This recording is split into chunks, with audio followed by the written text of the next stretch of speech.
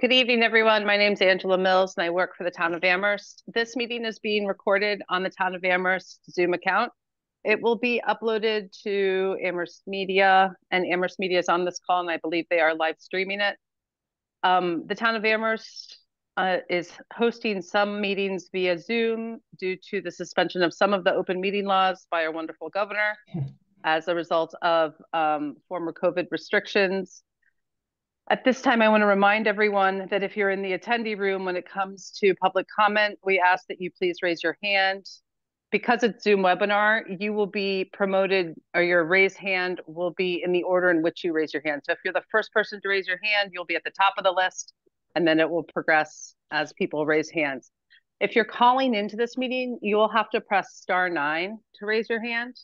And then the same thing, you'll fall in line with the others who have raised their hands. And at this time, I'd like to recognize the chair of the school committee, Sarah Marshall, and I will make Naibi your co-host, Sarah. I hope you have a great meeting.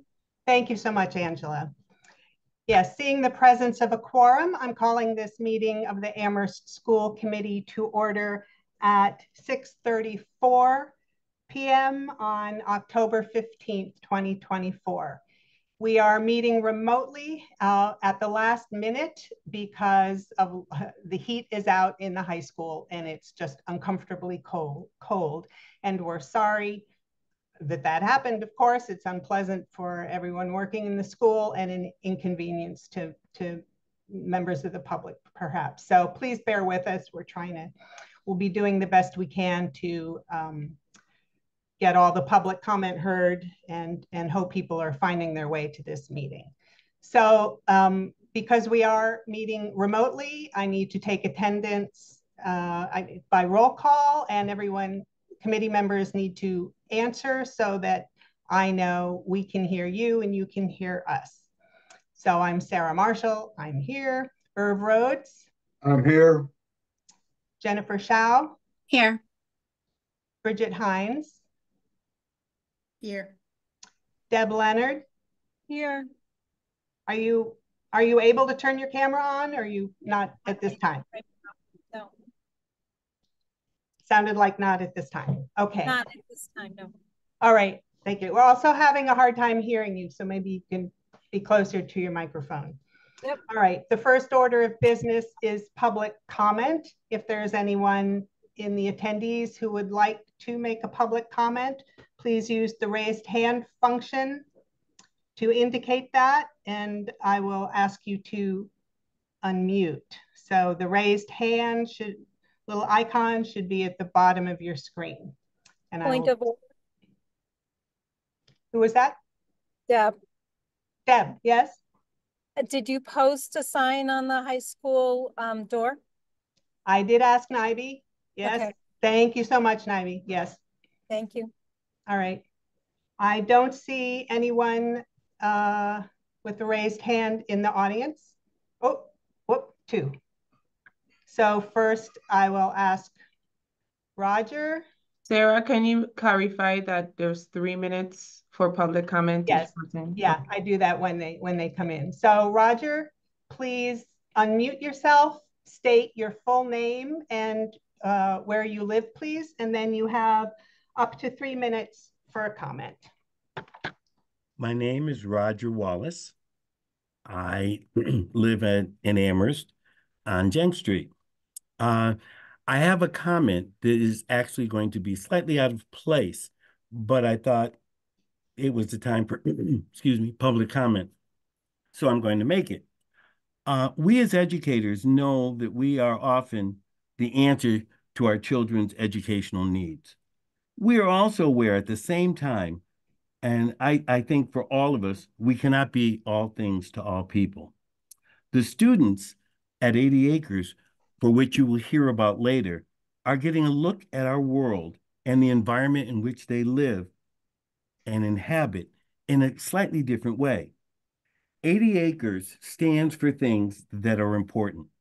The Roger Lawrence Wallace Excellence in Teaching Award is focused on issues of social justice and community building within the elementary school community at Wildwood, Fort River, Crocker Farms, Pelham. 80 acres and the foundation is firmly predicated on those same concepts that we find in Roger Wallace EIT and are central part of the award. I love public schools. 38 years in Amherst, 1 year in Worcester would certainly be evidence of that. But at the same time, I embrace the idea that an alternative place to educate our young students is extremely important. I have attended several events at the school, and they truly embrace the notion of community in a social justice environment. And so as you listen to Adrian, who is my daughter, I don't even hesitate to say that, I hope you keep those ideas in mind. Thank you very much for hearing me out. Thank you very much. Next is Reed P. Please unmute yourself and then state your full name and where you live, and then you have 3 minutes. Sure. Hi. Can you hear me? Yes, go ahead, please. Yeah, my name is Reed Parsons. I live in Amherst. And I'm here to share my thoughts and views as a parent of an 80 acres climate justice co-op school kindergartner. And I also have 2 older kids in the ARP schools. The Climate Justice Cooperative Homeschool is really a special place, and it plays a special role in our community and the lives of the young people who enroll there. It deserves the opportunity to serve more families and be recognized as a licensed private school, in my opinion. From a parent's perspective, I appreciate the school's small class sizes, currently less than 6 kids in a class, which ensures students get ample attention and guidance from the full-time teachers who work there. Students engage in hands-on, often outdoor activities, collaborate with one another in projects that span and bring together art, science, math, language arts, history, and music. For example, my kindergartner is currently working on creating their own superhero, complete with a written description of superpowers, costume decal, and even a theme song. This project is just one example of the interdisciplinary, self-empowering projects students undertake. In the process of working on these projects, my child is growing lasting relationships with teachers and friends in a learning environment that is dedicated to supporting their whole selves. I also happen to be an earth science educator in higher education, and I value the school's focus on human interaction and connection with the earth, while providing an understanding of environmental justice and its connection to racial justice. The kids are learning about where food comes from, how it is grown. They get an opportunity to grow some themselves. The connection between food and culture, they're learning about indigenous practices. All these things help them become good environmental stewards. We as a society need to come to terms with the fact that those who will be most hard hit by climate change, both domestically and abroad, are BIPOC communities. So we must address the environmental crisis and social inequity as connected issues. The 80 Acres Climate Justice Co-op School does this by empowering kids to be the compassionate change makers needed to bring a brighter future. Finally, as a member of the community concerned with the well-being of our neighbors, a category that I'm sure many folks here would count themselves among, I implore you to consider who benefits from the services 80 Acres offers. This school is a safe place for kids and families of all backgrounds, but specifically provides a safety net for BIPOC families who may have dealt with bias, either implicit or explicit, in their kids' schools. These loving parents deserve to have a choice of where to send their kids, just as white families do. Excuse me, please finish up. It's been 3 minutes. Okay. So that really concludes my remarks. Okay. So thank you very much. All right, thank you. And please, Roger and Reed, lower your hand, or I may think you want to speak again, which would be irregular. Next is John. Please unmute yourself and then enter and give us your full name, where you live, and you have 3 minutes. Okay, hi, can you hear me? Yes, go ahead. Okay, great. My name is John Bilderbeck. I live in Amherst. I'm actually driving home from the high school, having attempted to attend in person. My comment is really in advance of some of the written comments that were submitted for today's meeting, particularly as a parent of two children at Fort River Elementary. I'm writing with my preemptive support of Caminantes for any number of reasons. There are some concerns among the parent community about whether the school committee and the new superintendent are as supportive about Caminantes as we, the parents, would like to see. And I just want to use my time in public comment to say that Caminantes was the reason why we chose to purchase a house in Amherst and live here with our two children. I have a bicultural family, and I want my children to be able to speak with my grandmother, my uncle, cousins in a different country. We value bicultural education. We value bilingual education.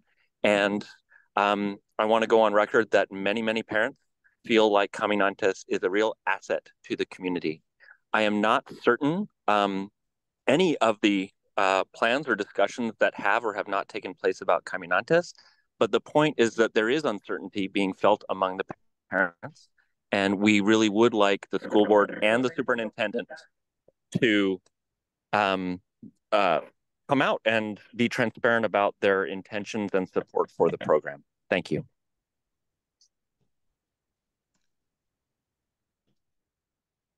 Thank you. All right, that ends public comment. So the next item on the agenda is the chair's update, which I posted on board docs.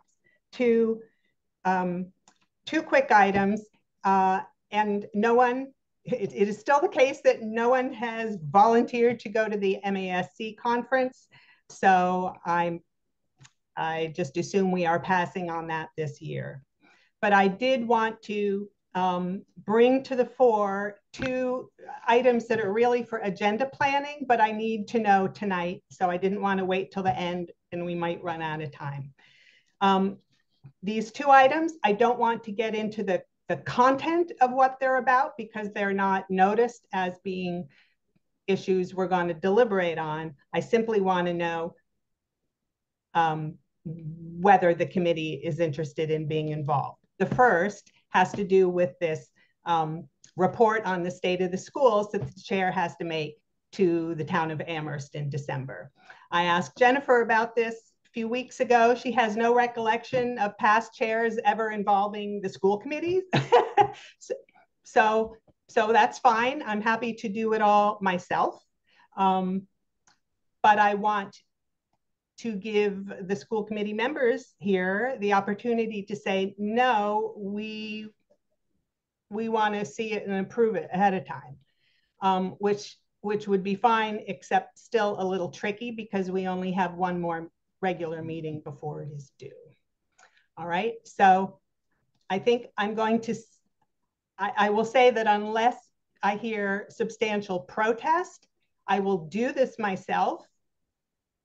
The whole committee will, of course, see it and get it. And I would welcome your ideas for what ought to be included for highlights of the past year for the elementary schools. I posted examples of past reports. So does anyone want the committee to be more directly involved? This is the time to raise your hand. And Reed, can you put your hand down, please? Public comment is over. I'm sorry to interrupt. I just realized that there are people that are trying to access the public comments and we're not able to do so. I think they're having some technical difficulties or they're in an audience room or something like that. Is there a possibility we can have that looked into?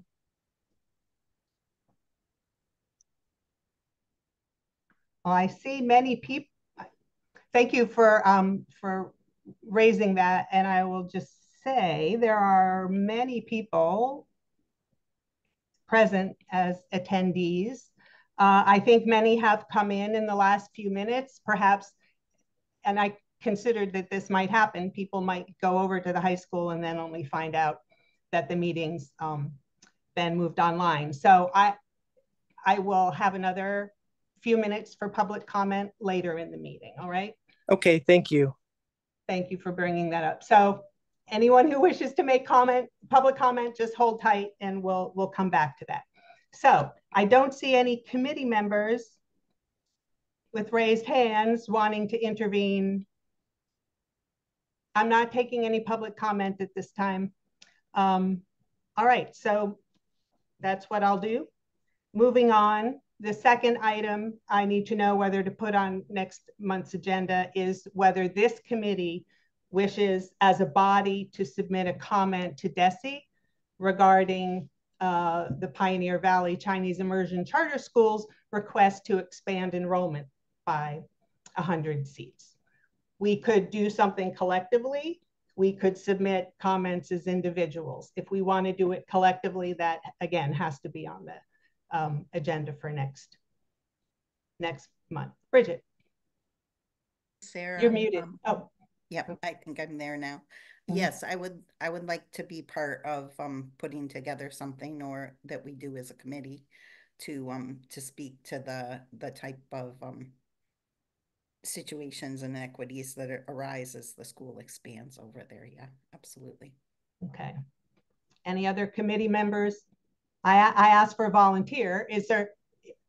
Are other committee members agreeable to, let's say, if Bridget and I draft something and bring it to the November meeting?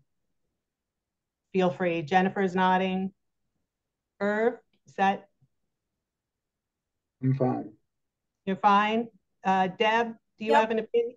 Yes? Yep, Okay. that works for me. Okay. Thank you very much, Bridget. I will be in touch tomorrow about about how to proceed with that. All right.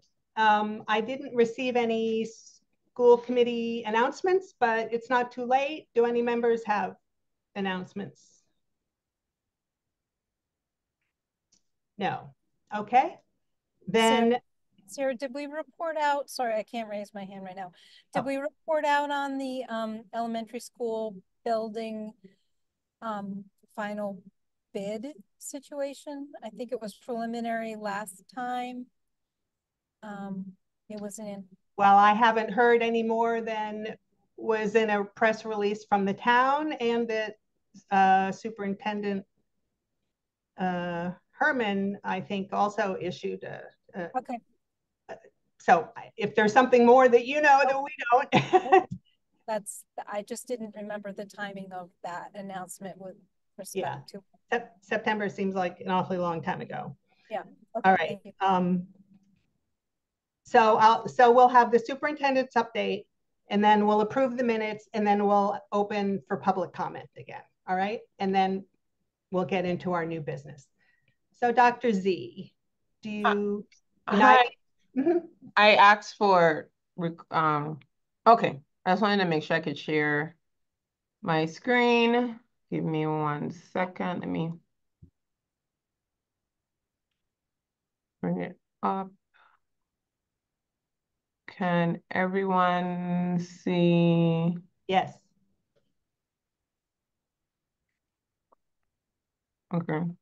Can you see the presentation? Yes. Okay, because I think I'm going to address some of the emails that I saw around public comment and some things today, especially when it comes to the programming. Let me start off by saying, I think that at every point of my leadership, I've been very clear on the fact that I am a transparent person, I am an honest person, and I am a person that leads with integrity and with accountability, respect. And so we'll start off with our ARPS priorities. As always, our 3 priorities: student safety and well-being, healing and stabilization of the district or districts.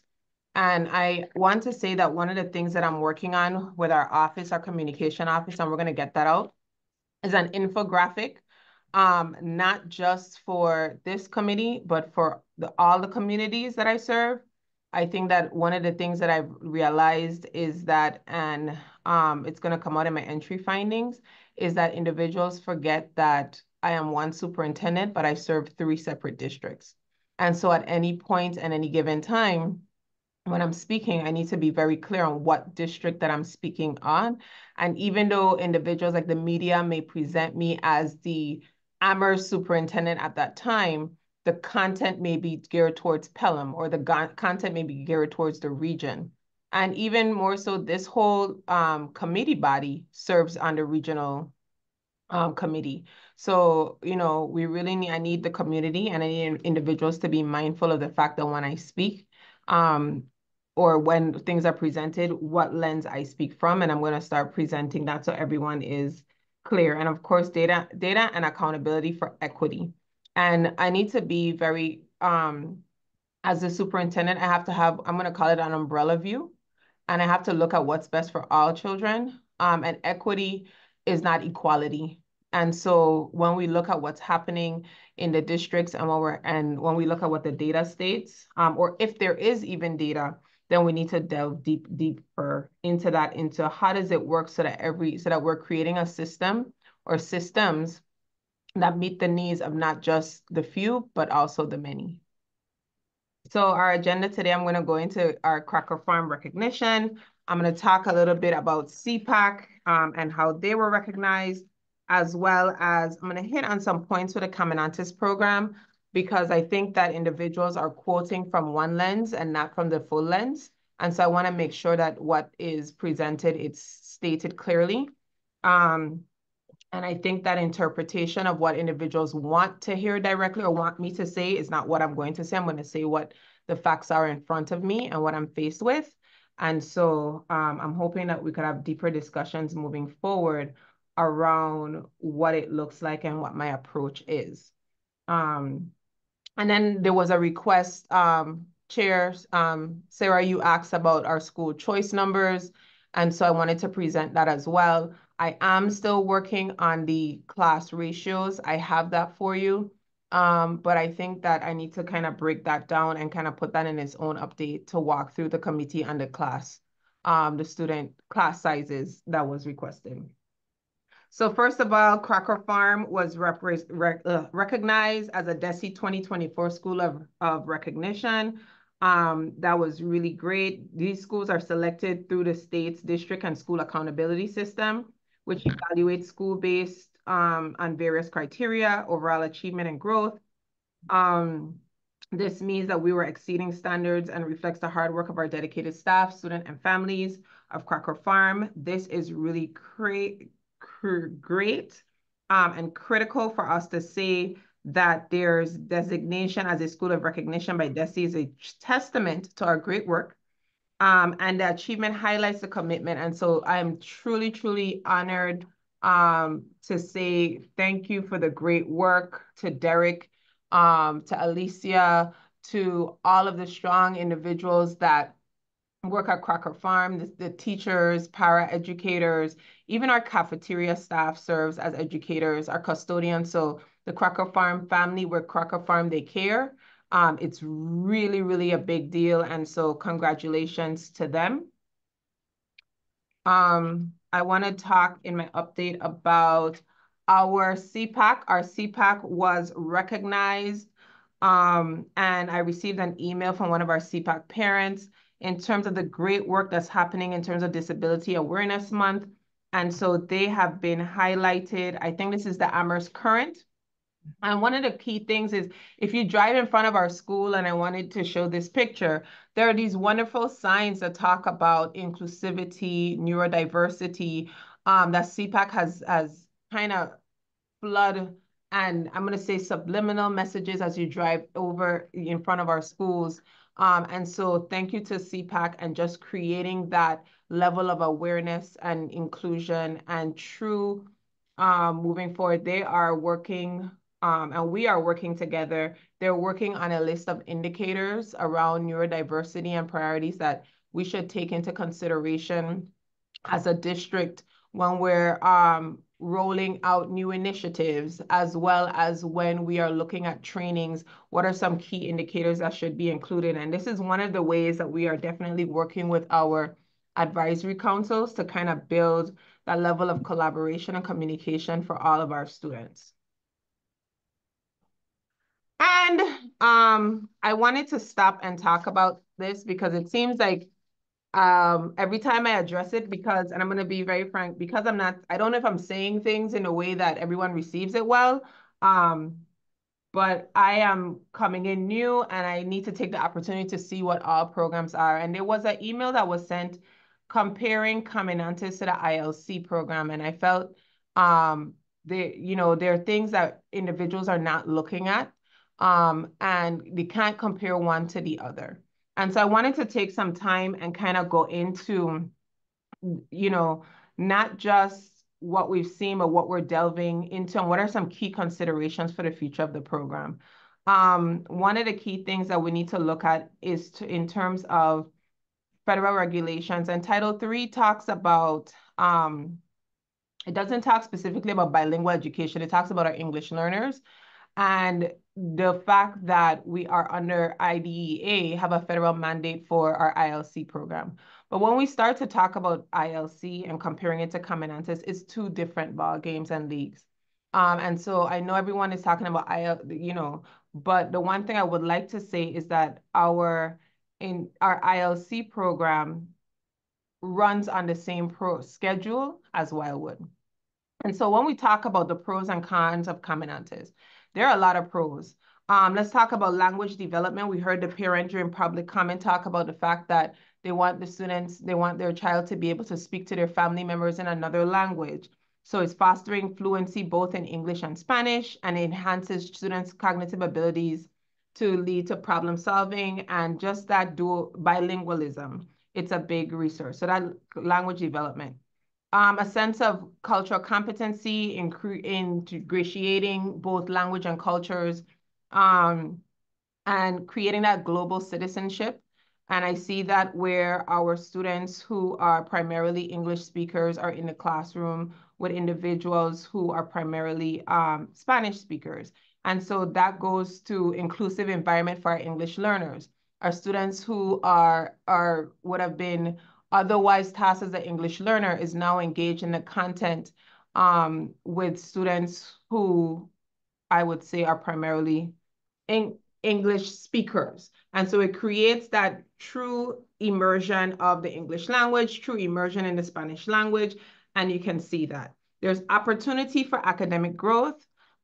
Research has shown that dual language programs often outperform once it's implemented correctly, once there's strong instruction in both languages, once there is that level of commitment in terms of what the full programming and structure is supposed to be. Teachers are well trained. There is high opportunities for academic growth.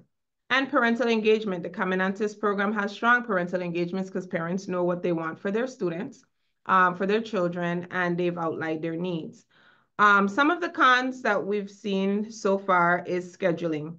And I think when I say that the Caminantes, and I don't have it here as a visual, but I will share it. When I say that the Caminantes program causes a scheduling conflict, it runs its own schedule within Fort River. So right now what Fort River is, it's a building.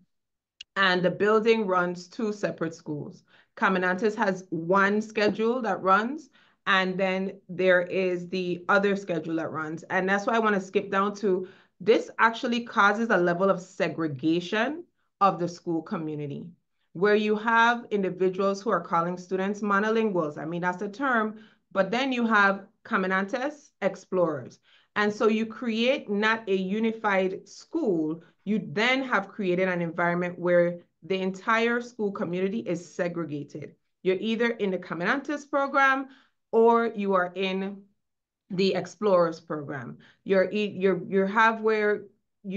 have individuals referring to children as this is a monolingual child. Like you start to put labels, and I sit back and I cringe at times because I think about what Amherst truly says it stands for in terms of inclusion, equity, and those different levels, and how we have to start to build in and make sure that we're identifying that. And so it's a research base as we start to look at it. How are we now going to address the fact that Caminantes has kind of created a separate group of students based on their language proficiency, leading to less interactions between English dominant and Spanish dominant students, and literally segregating the school community. One of the things that's an issue is our staff turnover. Our bilingual program rely on specialized teachers. And even this year, right before, up until the school year started, we were still looking for certain grade levels teachers because we had a high turnover in our Caminantes program. And then there's gaps in our evaluation and monitoring. So we need to have ongoing assessments. We need to have a deeper dive into the data to see academically how are our students who are in this program performing in comparison to their peers. There's been a lot of conversation around that data, but when I've asked, and now I'm delving into it, and we can talk some more after the MCAS presentation, but we're going to circle back as a district team and look and see how are we evaluating? What does that data say? How are they performing in comparison to their peers? And how do we adequately monitor the program? So everyone seems to be concerned about what the future is. One is program sustainability. We need to evaluate whether we have the adequate staffing, the budgetary resources and supports to maintain the program over time. And how do we recruit and keep and attain staff members to make sure that we have the adequately trained bilingual educators that can impact the long term of the program and its viability.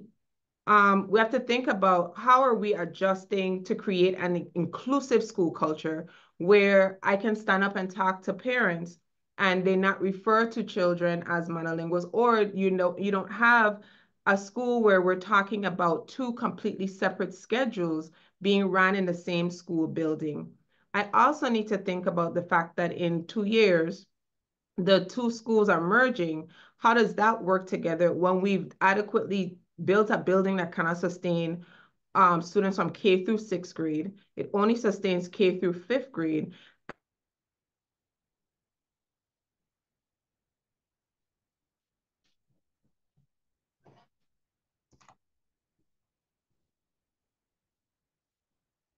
Is Dr. Herman's video frozen for others? Yes. Okay. Definitely frozen. All right. Naibi, I don't know if you are near Dr. Herman. Yes, Naibi's working with Dr. Herman now to make sure she gets back up. Thank you. You're welcome. That was Tanya. Yeah. All right. Yes, I'll ma'am. just hang on a moment.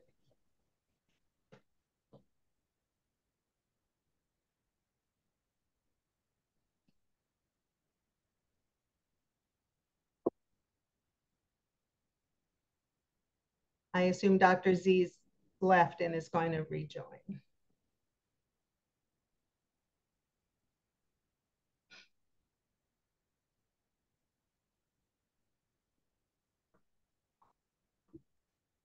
Sorry, we had our internet signaled out, so we had to start back over.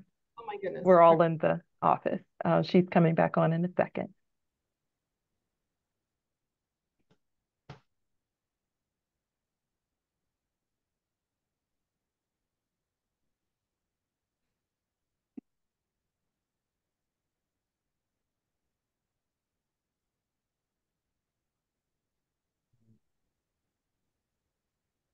Can you hear me? Yes. Awesome. I don't know where I froze.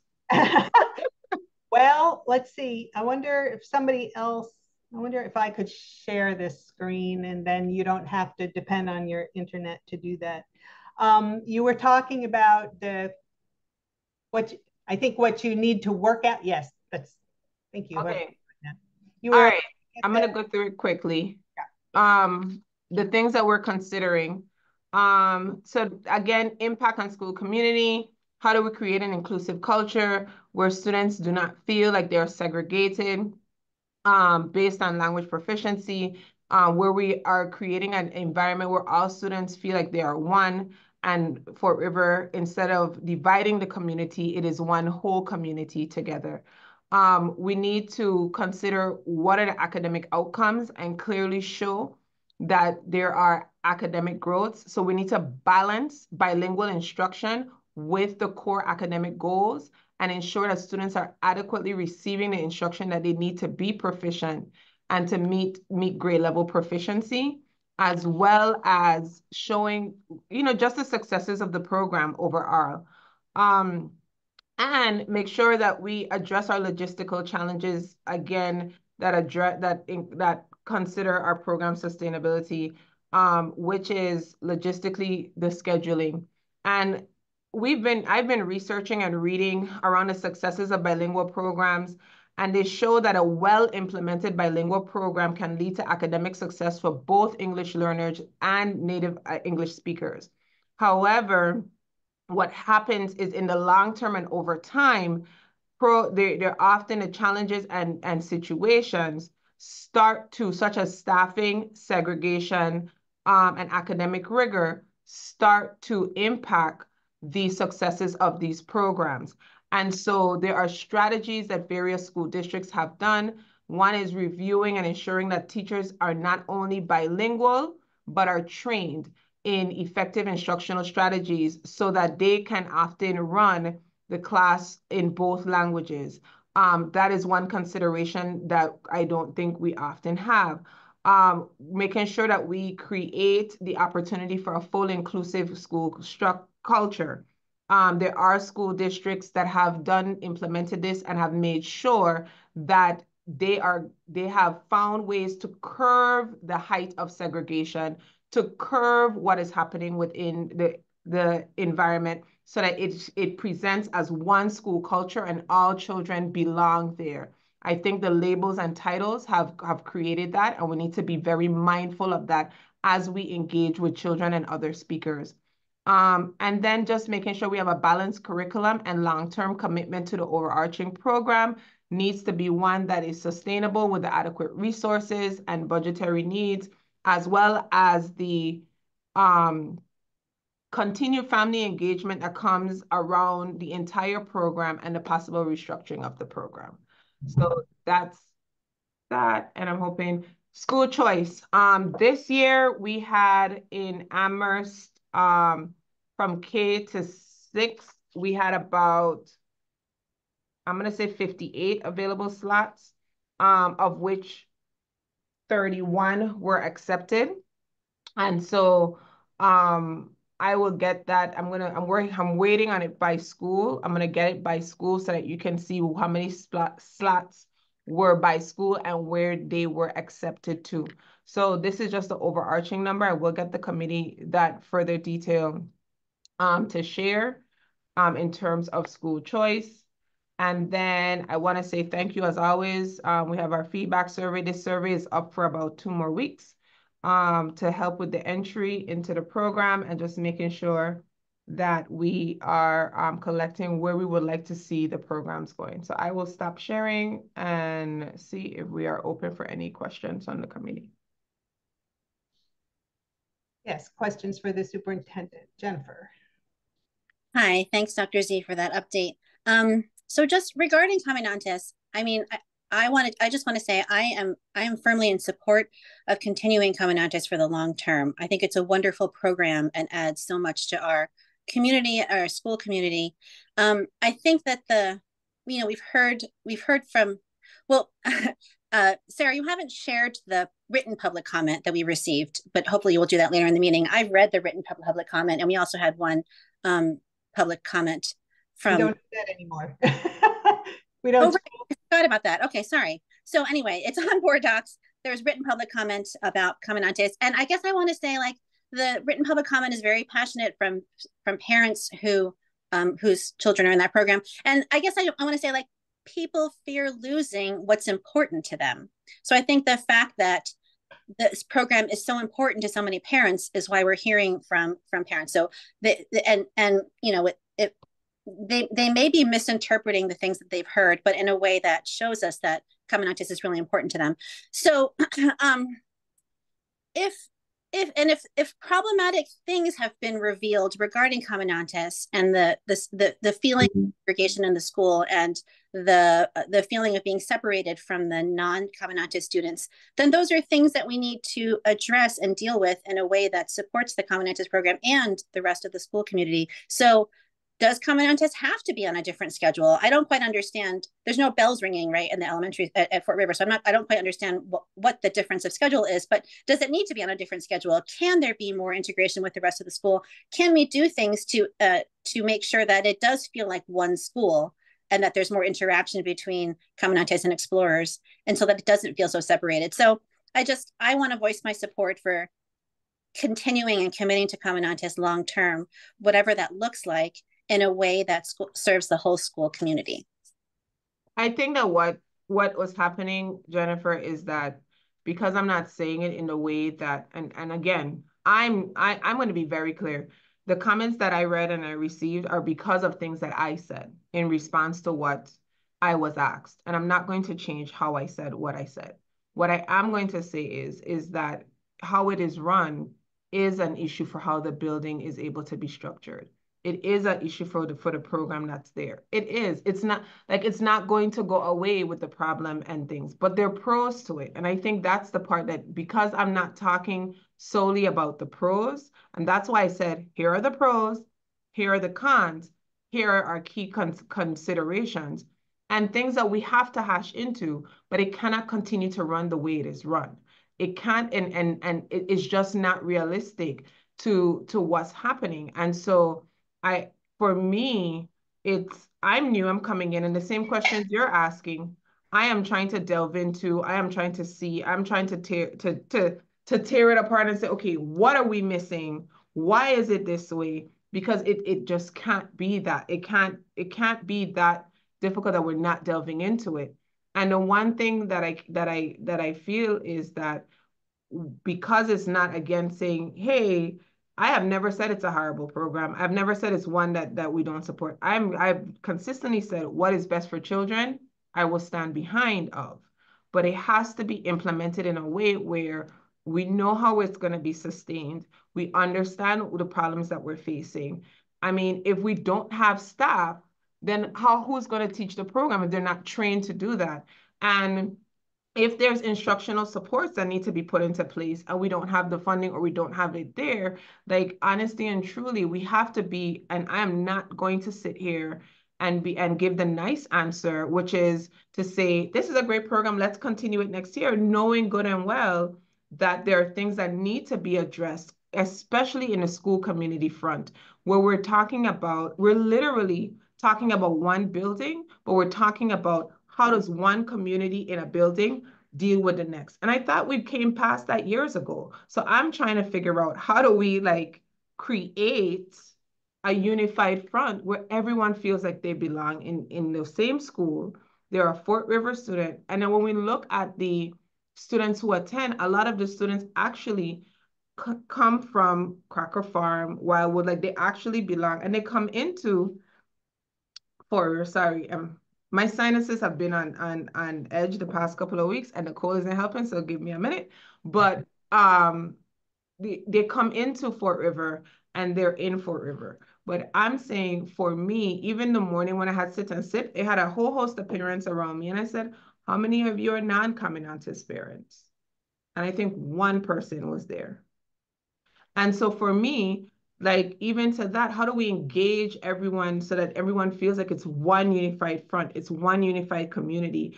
And it can be done, but I feel like the conversation is, she's not saying this that we want to hear. And so that is the upset. She is telling us all of the things she's looking at and she's finding, yes, because at the end of the day, I'm looking at Fort River as a whole that is housing two complete, and I walked into it. There's an Explorers program and there's a Covenantes program. Think about how we refer to the children and what's happening in the building. It's like two separate things happening in one building. And that's the reality. That's the truth.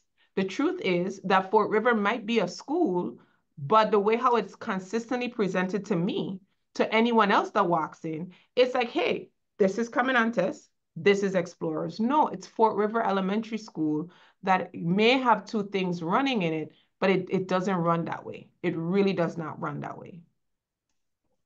Herb. Well, first of all, just I have a loved one who's in the Common States program. It's their second year. And, I've always admired that program. However, I do appreciate your analysis and your way of delving into it. I think that's something that it has been and is necessary. Whoop, did I go off? No, you're there. Fine. I'm sorry. All right. So anyway, I really like that program. The other thing is I should have said in terms of a school committee announcements is that I went to Fort River Open House, and it was extraordinary in terms of the numbers of parents and kids who were there.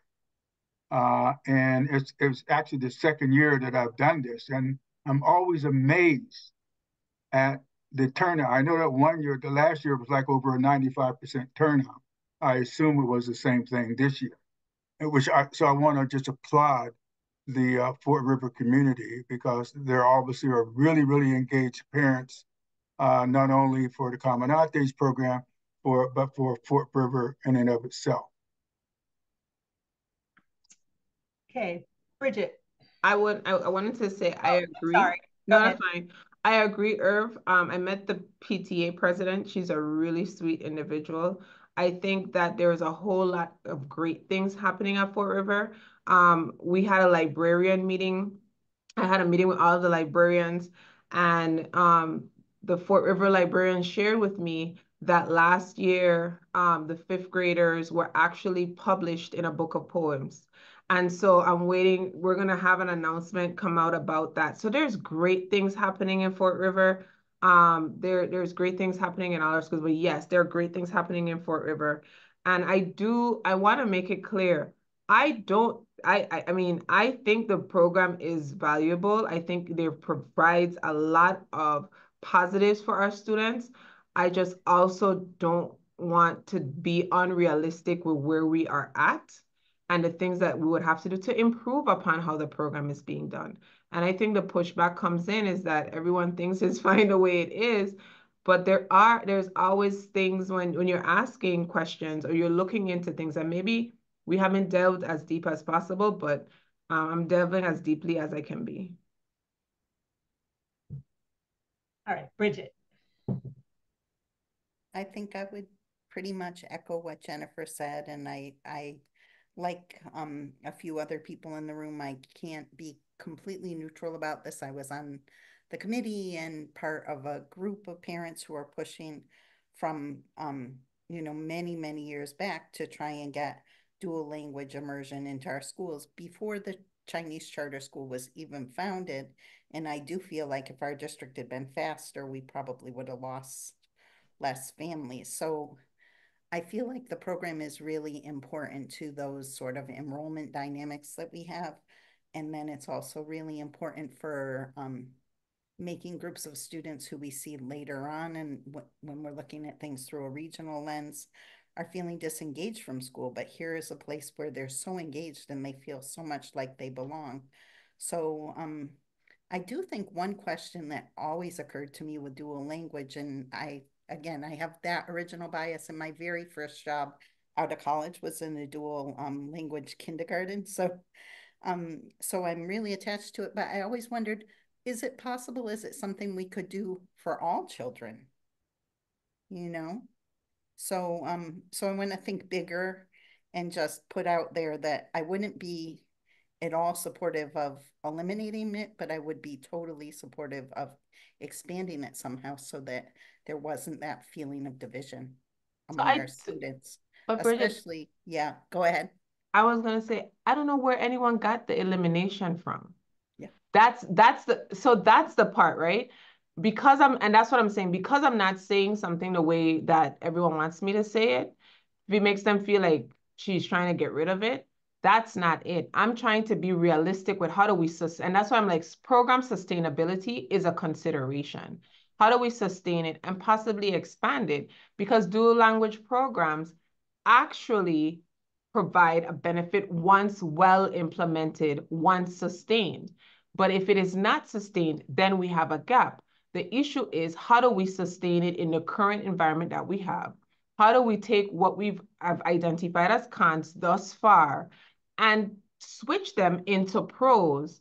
But it's going to take some work. So I actually have seen where, and in the research, where different, even here in Massachusetts, different schools throughout the nation have shown where they cannot run the program as a program because it is a school of its own. So they have taken that model and created a full school. So those full school models are the ones that are the most successful nationwide because it is difficult to run it the way how it is being run currently. And so a lot of them that has this, like a lot of the programs that have been disbanded or have been cut or not, like when you look at the research, it's because they've tried to implement the model that we currently have long term, and it does not work. It is not sustainable. So it is best sustainable when it is its own school. Are we there yet? I haven't finished the research. It's like we're still researching to see what that would take and what that would look like. But again, not because I talk about, and maybe that's me, these are the things I'm seeing. These doesn't mean that there aren't ways to expand on it. There aren't those ways. I've never said let's cut the whole thing and throw the baby out with the bathwater. Never said that. I said these are the things that I'm seeing. This is the things that need to be addressed. But there are a lot of pros. We just need to implement it in a way that's sustainable and that everyone is supportive and that the school can run as one school building. Deb. Hi. Yeah, I'm a little confused about having this conversation piecemeal. The last time I knew it was an agenda piece on the Amherst School Committee agenda. We had a presentation from Katie Richardson. We discussed, it was in June. So we discussed and approved, I believe, 5-0, expanding or changing the focus from a 50-50 model to a 90-10 model. So I don't really know where the criticism or concerns are coming from, but I would just like to say, if we want to talk about Cominantes as a whole, let's do it as an agenda piece and let's bring in all the pieces of information we have. But there's no reason to think that we are being asked to make a commitment that we've already made. And there's no reason to believe that we're changing direction, and certainly not with hearsay and information from other school committee meetings. So I just feel like this conversation is not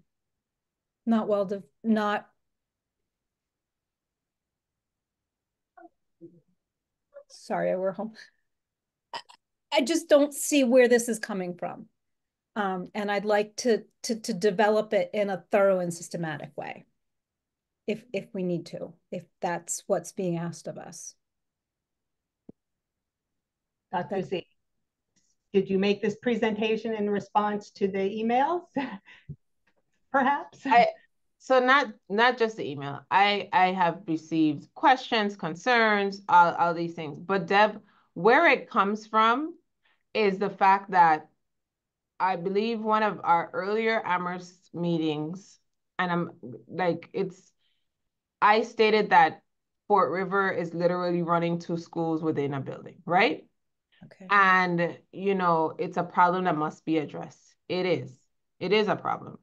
But I want you to know that your comment just now, where you're talking about you looked at the Cominantes model and you shift from 90-10 and all of these things and those things that were done.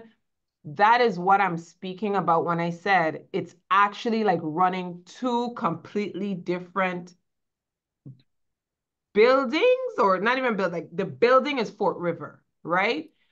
I would like for maybe for you to walk through a presentation on Fort River and how Fort River operates. And then from that vantage point, seeing their schedule, seeing what it looks like, maybe from that vantage point, it could kind of create why it is for me a little bit of a concern. And I think the concern that comes in and why this is coming forward is because I've been talking about the school building as a whole, the school community as a whole. And individuals are hearing me talking about Fort River as a whole. And it's like, but is she trying to get rid of coming? No, I'm talking about how can Fort River as a whole function, where they have these two completely, and if I could find from the data presentations where, you know, Tammy was able to show her schedule and just share that. And so maybe that'll give a glimpse into where some of this is coming from. But it literally, even in the presentation, I had to tell Tammy as the principal that you're not even aware of how you are presenting this, and it's coming off as Tammy presented Fort River and all of these things that's happening. And then there was a portion where I want to bring the schedule up real quick. I need to kind of copy this out. But there was a portion where Katie presented on Caminantes. But in actuality, Tammy is the principal of the whole building. And so what I'm trying to say is that I just needed to be, and it's not intentional, it's how it is structured that provides that. And so that's the concerning part, I think, that everyone is kind of concerned about. And if you give me 1 minute, Sarah, I know that. Well, I know there's much more to say, and I'm sure we will continue this conversation, but I'd actually like to move on. We have a lot. So, Irv, you've already had a comment. I'm sorry. I really think we've got some other big matters to address. Okay. So we hear the public's concern and we hear your concerns, and this is only the beginning of a discussion I'm sure, with the future, like what next year is going to look like. So, Irv, do you mind? Your hand's still up, is it? Yeah, I just saw this as a superintendent's update. I didn't think this was any kind of discussion on the combination program at all. And No, these were just follow-up questions. It was not intended to be that kind of discussion. Right. We're not taking any action. The committee is not doing anything about Caminantes at this meeting. All right. No, I just wanted to update the community on what I'm looking at, because I think there was a lot of question around that. And I wanted to clarify, like, coming in upon entry, what are some of the findings? What are the pros and the cons? And that I'm not trying to cut a program.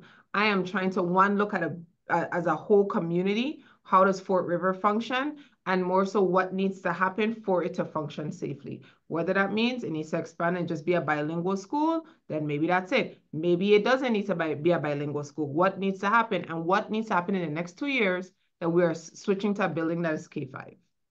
And thank you for doing that. These emails, the public comments started coming in, and I figured there must have been something to provoke the concern.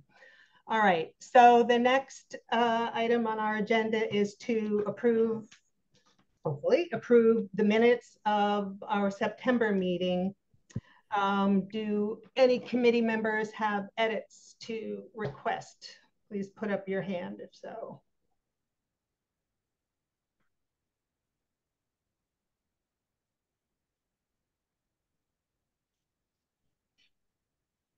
I don't see any.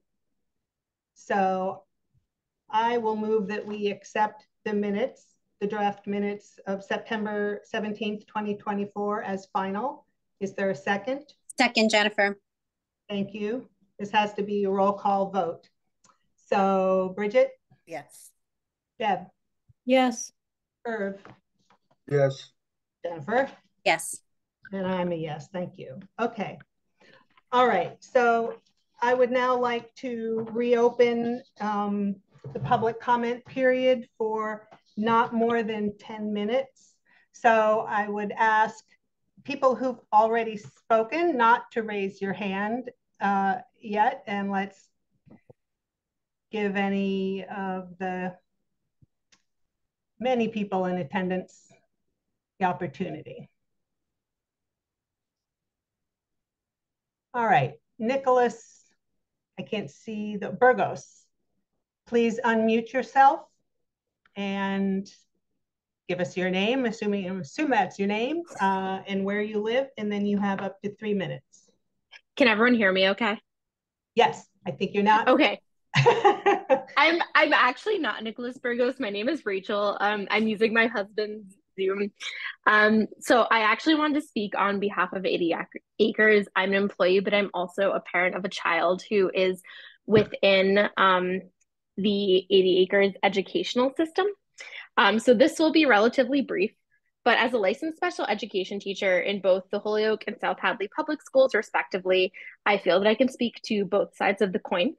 That said, I really can't emphasize the value of education offered to the students at 80 Acres. The children at the school never cease to amaze me with their emotional maturity and their willingness to explore the world around them. They are profoundly creative, wildly intelligent, and resilient young people, and I will be proud to hand my future down to them. The teachers are warm, they're loving, they're talented, and they are unbelievably qualified to shape the future of our community and our world. Offering students of color a safe space to learn, explore, and come into themselves as individuals is necessary to create the Amherst we proudly came to be. So I hope we can walk the walk the same way we talk the talk.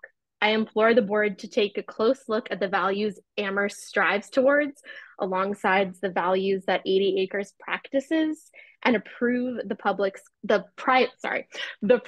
school. Thank you so much.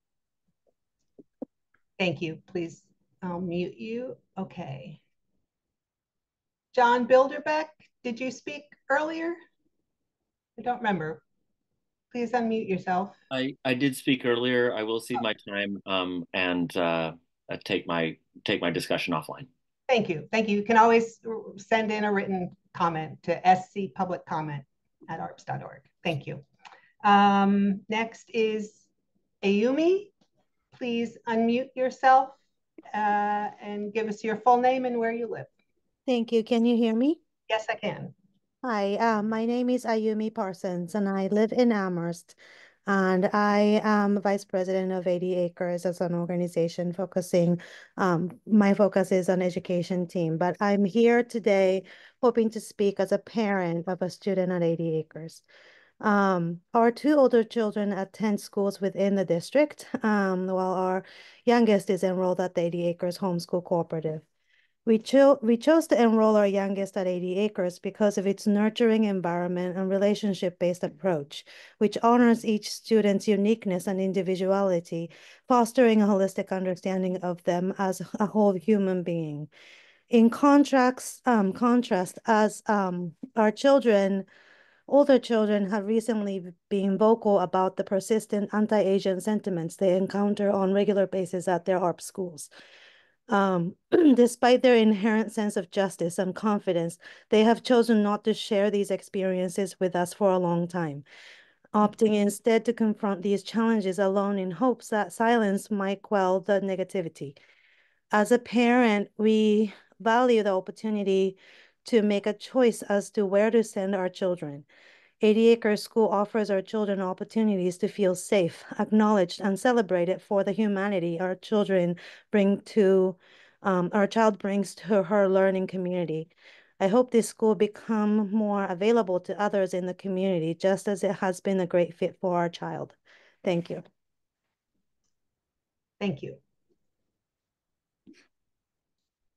All right, so that concludes public comment. Sarah, there are actually two more people. How come I don't? All right, thank you. I don't know why they don't go shoot to the top of my list, but Georgia, will you please unmute yourself and then tell us your full name, where you live, and then you have up to 3 minutes. Can you hear me? Yes. Okay, my name is Georgia Malcolm. I work at the high school and I live in South Hadley, but I work, clearly work in the district. Um, yeah, I'm not sure. I'm a little bit confused by the 80 acres. I really think it's quite inappropriate. I mean, we're trying to, Dr. Z is new. I'm also the president of the Amherst Pelham Educators Association.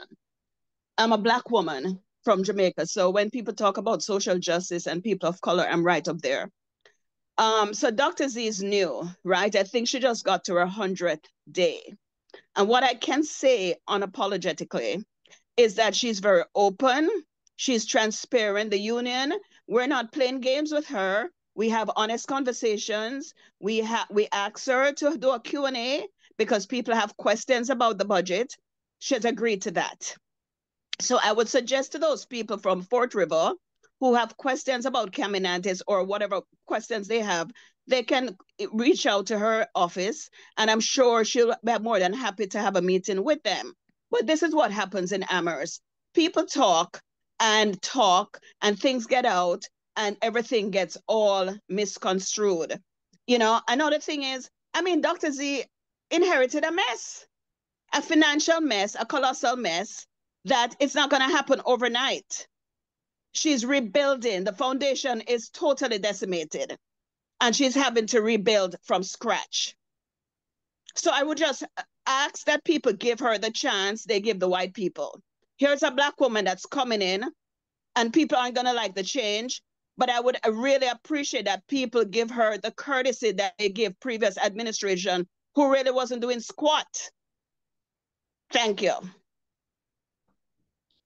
Thank you, Georgia. Next, Brianna O, please unmute yourself and give us your full name and where you live, and then you have up to 3 minutes. Hi, my name is Brianna Owen, and I live in North Amherst. I'm here to speak on behalf of the 80 Acres Co-op School. 80 Acres is a wonderful school for students to learn curriculum rooted in racial and climate justice. As somebody that works at 80 Acres and as somebody who has volunteered at the school, I have firsthand witnessed the growth of students and got to see how the school's innovative curriculum teaches kids about the land, social justice, and how they intertwine. 80 Acres School is filled with caring educators who are constantly going the extra mile to make sure all our kids can dream big. I hope you all move forward with moving the school application forward tonight because it would be a mistake not to. Like Rachel said earlier, I hope that we can walk the walk the same way that we talk the talk when we think about the opportunity for students in the community. Thank you. Thank you. And one final comment, because that'll be 10 minutes. Sharon Carney, I think. Please unmute yourself. Give us your name if that's not your name and where you live, and then you have 3 minutes. Hello, can you hear me? Yes. Actually, sorry, this is Sharon's husband, Cathal. We're both here. Sharon has already submitted a public comment, and we'll try and keep our comments brief. We're just very much in support of the Caminantes program. We have 2 kids that have had an extremely positive experience in the program, and a third one hopefully joining in the next couple of years. I guess I just, without kind of going over kind of stuff that's already been said, I think the one thing that has raised the anxiety is we haven't heard before tonight or tonight, just an explicit commitment to work with Fort River, to work with the Caminantes family to make sure that the program is successful and sustainable. The parents are obviously invested and are willing to do what's needed. But I think just hearing that from the committee and hearing that from Dr. G would put everyone's anxieties at rest. Thank you. Thank you. Okay. All right. So now we're done with public comment. Of course, we always take written comment, and we'll move to new business. I'll invite Adrienne Wallace to turn on her camera and her mic. And before I turn the floor over to her, I just want to tell the committee and the public that Ms. Wallace first reached out to us in late June, and we don't meet in the summer. And since then, we've been caught up in trying to figure out how do we do this because it's such a rare request of the school committee. And I felt that our way forward as a committee would just become a lot clearer if she made her presentation to us, and we would know what it was we're being asked to approve. So Ms. Wallace sent in a document which has been posted on board docs. I'm sure the committee has seen. I will now ask you, Ms. Wallace, to go ahead and make your presentation. Do you want to show the document or just speak? I'm sorry, Jennifer. I'm sorry, point of order. Sorry to interrupt. Could you just explain again for the members of the committee and for the public why we're even doing this? Like, what is it that compels us to be hearing from a private school that wants to open in the town? There is a Mass General Law stating that school committees must give approval or not, but any private school that wishes to open in a town must get the approval from the school committee in the town where it's going to operate, regardless of where the students in that school come from. And the law says we are to evaluate. It's in our policy LBC that we need to make our determination on the basis of the curriculum and whether it's equal in efficiency and thoroughness and efficiency. Thank you. Thoroughness and efficiency to that offered in the public school. So it is traditional to give the petitioner a chance to explain what it is her group wants to do. So, and I gather there already is a school in existence, must not be in Amherst. So perhaps we'll learn about that too. So thank you. Go ahead. Thank you, Sarah, and thank you, members of the committee. My name is Adrienne Wallace, Esquire. I am here to share with you about 80 Acres Climate Justice Cooperative School and our desire to operate a private school in Amherst. Right now, we operate a homeschool cooperative, and we are really excited to have the opportunity to operate as a private school because that opens our ability to seek accreditation, to seek athletic opportunities that would otherwise not be available for our students. So those are the main reasons why we've submitted an application. Am I able to share my screen? You should be able to. Okay. Yes. Well, seeing somebody. There you go. Yep. Okay. Just going to change to full view. And is that your full screen or can you see other items? I can't tell. Shall we see your tabs at the top and some? Okay, there we go. Yeah.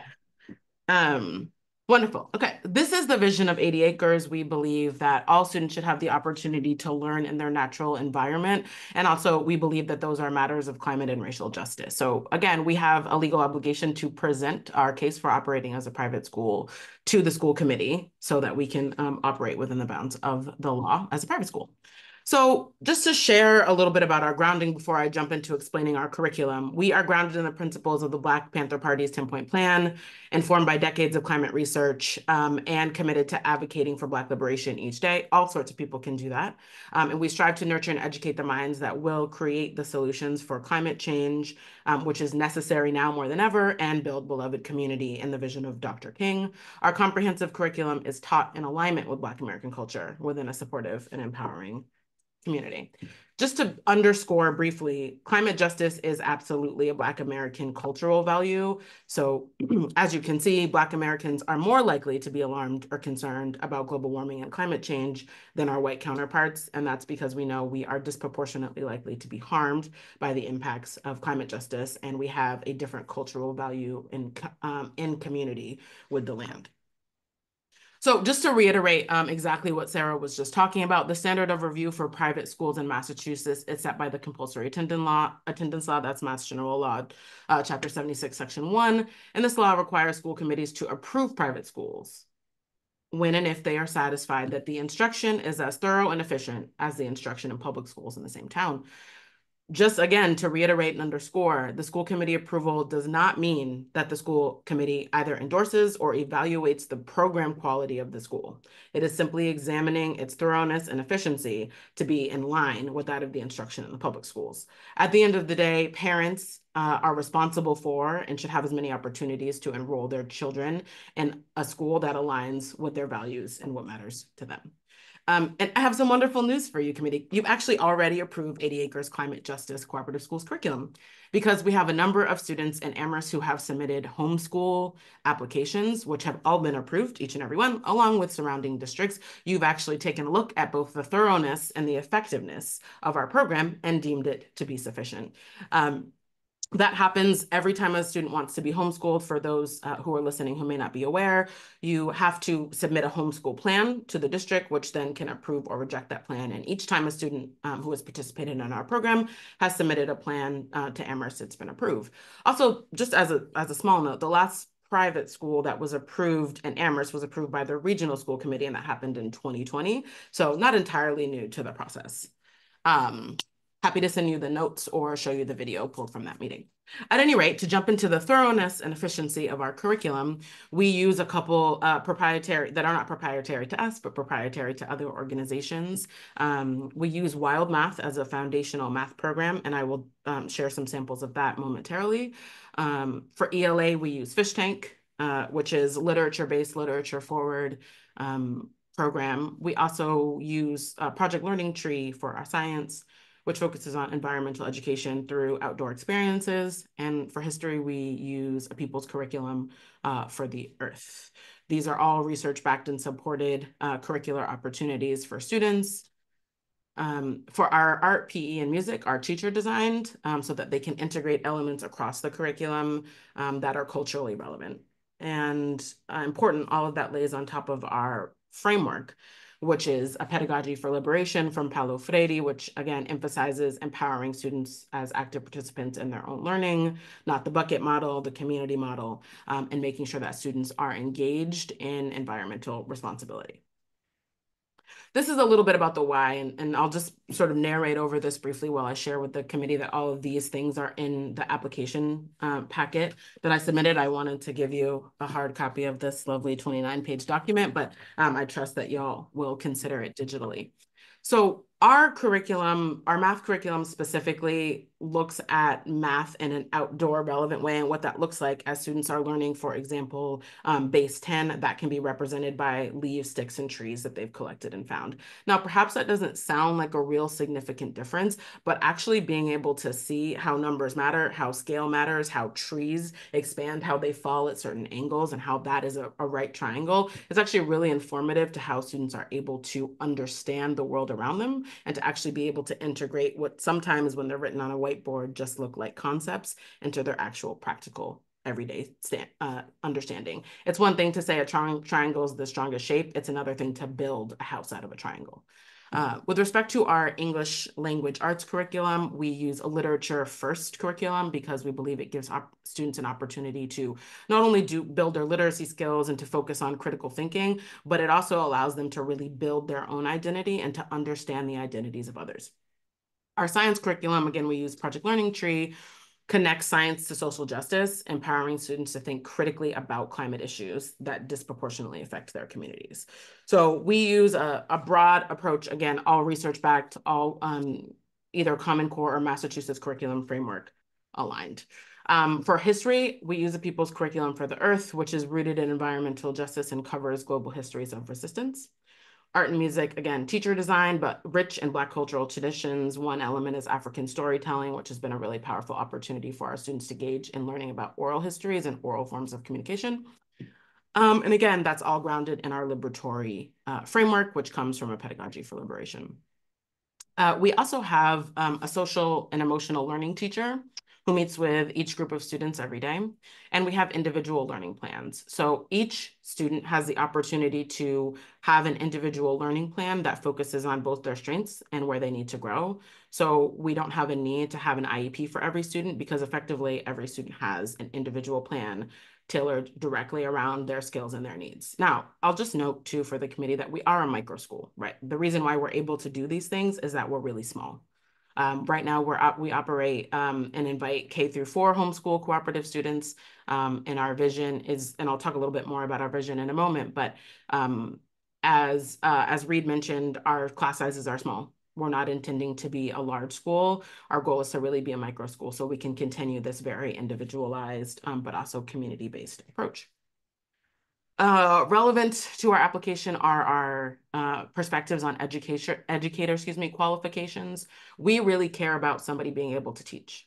It doesn't matter to us whether or not you have 75 different credentials in education or have passed all of your MTELs. What matters to us is that you can actually demonstrate that you can help young people learn, whether that is from experience as a licensed educator, as a homeschool parent, a coach, community tutor, whatever that experience is, as long as you can demonstrate the ability to successfully teach students, then we are interested in your candidacy as a teacher. We also require that our teachers have cultural awareness and responsiveness so that they can demonstrate an understanding of the strengths of our student community, which is diverse and very powerful, amazing group of students. We seek educators who respect and integrate Black culture and history into their teaching. It's also important that our teachers be committed to climate justice and social responsibility, as well as committed to flexibility and innovation in education. Because we work with children, obviously, safety is also important, and background checks are an important part of our commitment to keeping all of our students safe, cared for, and held. I'm just going to, again, narrate over this. I've talked about in the application, too, why some of these things are really important, but I just want to step back to sort of emphasize something that Ayumi said.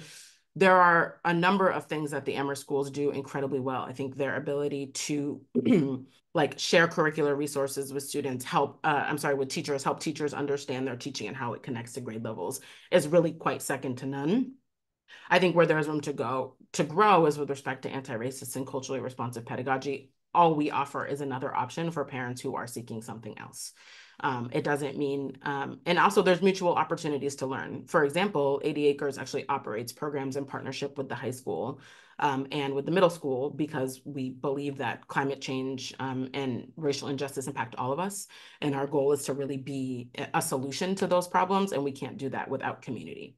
Under the auspices of our school, of course, we're teaching directly ultimately 20 or so students in that space, but that doesn't mean that we aren't invested in the community and also operating as an important part of it. Just to share a little bit about our long-term educational vision, we are seeking to operate at the end of the day, a K through 8 school. We are only seeking permission to operate right now a K through 4 school. As we expand, we will continue to seek the permissions that are required by law from the committee. We would like to operate a small climate high school and one day even a climate college. I'm going to share some curriculum samples. I pulled them up on my screen. Okay, this is when my millennial struggles are going to be very obvious to everyone. I'm so sorry. No, that's the wrong tab. There we go. So this is I would love to be able to share the entire curriculum with the committee. However, because they're proprietary materials, I'm not able to do that. This is a selection from Fish Tank, which is where our ELA curriculum comes from. And as you can see, the standards listed here, these are the same standards that you'll see listed in both the Common Core and in the Massachusetts curriculum framework. So I believe the first standard for language is almost identical in how it's written here. There's some small differences, but nothing substantive. And all of those align. And Fish Tank is happy to share their alignment with Massachusetts curriculum frameworks. I'm not able to do that on their behalf, again, because it's proprietary, excuse me. But you can see that those standards are well aligned. When you consider and look at, these are the standards from Massachusetts curriculum, you can see that the first standard is almost exactly the same, almost identical. Excuse me. And when you look at our math, this is our math curriculum. This is from Wild Math. For example, you can look here and see that standard under counting cardinality and place value number 20 is count forward starting at any number. And I believe the Massachusetts curriculum framework is I want to say it's KCCA1, which is identical. And then just another example, under addition and subtraction, adding and subtracting up to 5 plus 5 is identical in the Massachusetts curriculum frameworks. I believe it's KCCOA5. Could be 6, I think it's 5, but these are the same exact standards that you'll find in the Massachusetts curriculum frameworks. Again, everything's all well aligned, and we're making sure that our students we'd love for them to stay with us forever, but should they return to public school, we're ensuring that they have the skills necessary to do so. So just to give the committee an overview of what's in our application, you'll find again our letter of application, curriculum overview, our teacher qualifications, a brief site overview. Happy to provide more information, but aware also that this is a public forum and would prefer to provide those opportunities for the committee to get to know a little bit about our site offline for security reasons. And you'll find some sort of underlying notes that are important to us about climate justice, education, and Black liberation. So I'm going to close, and I understand that this meeting is long and it's the evening, so I'm going to close and open up to any questions that the committee may have. I just want to remind and bring to the front of really grounding in that thoroughness and effective standard. And I would be really, really happy to answer questions and be responsive to whether or not our curriculum is thorough and efficient as that of the public schools, which again, the committee has already said that it is. And then really would encourage the committee to offer the opportunity, right? Give us the chance to offer the opportunity to parents, and parents can make the decision that they want to make as the stewards of their children. So thank you again for taking the time to listen, and I'm happy to respond to your questions. Thank you. I think we'll first take questions from committee members to Adrian, and then we'll excuse her and have some time for discussion about how we want to proceed. All right. So Jennifer. Thanks. Hi, Adrian. Thanks for that presentation. Can you give some examples of the ways that your curriculum is accessible to students with special needs? Sure, and that would be a really appropriate question for you to ask if you were a parent considering enrolling your student, because that is also relatively clearly outside of the scope of what's required to approve the school. But I will tell you that because we're small and and I'm happy to tell you because I'm really proud of it, but I do want to just underscore that I think it's outside of the scope of what's required for approval. Again, because we have individual learning plans for each student, we're able to help each student get access to what they need to be a successful learner at 80 acres. Again, above and beyond an individual education plan, an individualized learning plan highlights each student's skills, each necessary areas for growth, and provides a roadmap that they'll need to actually be successful. So we do that for every student. And some students, for example, may have a complicated home situation that doesn't require a diagnosis, but actually means they need something a little bit different in that moment. Students may have different language needs. Students may have different skills that they were taught in the past or things that they want to move beyond. So because we offer individualized learning plans, we're able to tailor our curriculum, instruction, and resources to exactly what not only that student, but also what that family needs. Can I chime in and say, Adrian, I think you told me, it must have been in an email, that 80 Acres does not offer special education services. And if you wanted to do that, it would be DESE who would have to approve your plan for special ed services. Is that correct? That is correct, which doesn't mean that we don't offer opportunities for all students. Like, for example, a student who has dyslexia, let's just use that as an example. That doesn't mean that we remove that student. That means we offer them what they need through their individualized learning plan. But just again, like enforcement of the ADA is outside of the scope of this committee. The committee needs to follow the ADA, but the committee does not enforce or have the ability to execute any enforcement power with respect to the ADA and how that's administered. And with respect to special education, if we wanted to be approved as a special ed program or a special education school, that would indeed have to be done through DESE. Right. Herb. Adrian, thank you for submitting a really good application. I mean, was thorough. I would like to say that going through it took some time, but I did enjoy going through it. And so I applaud you for that. One question, how many students will you have initially, or do you have?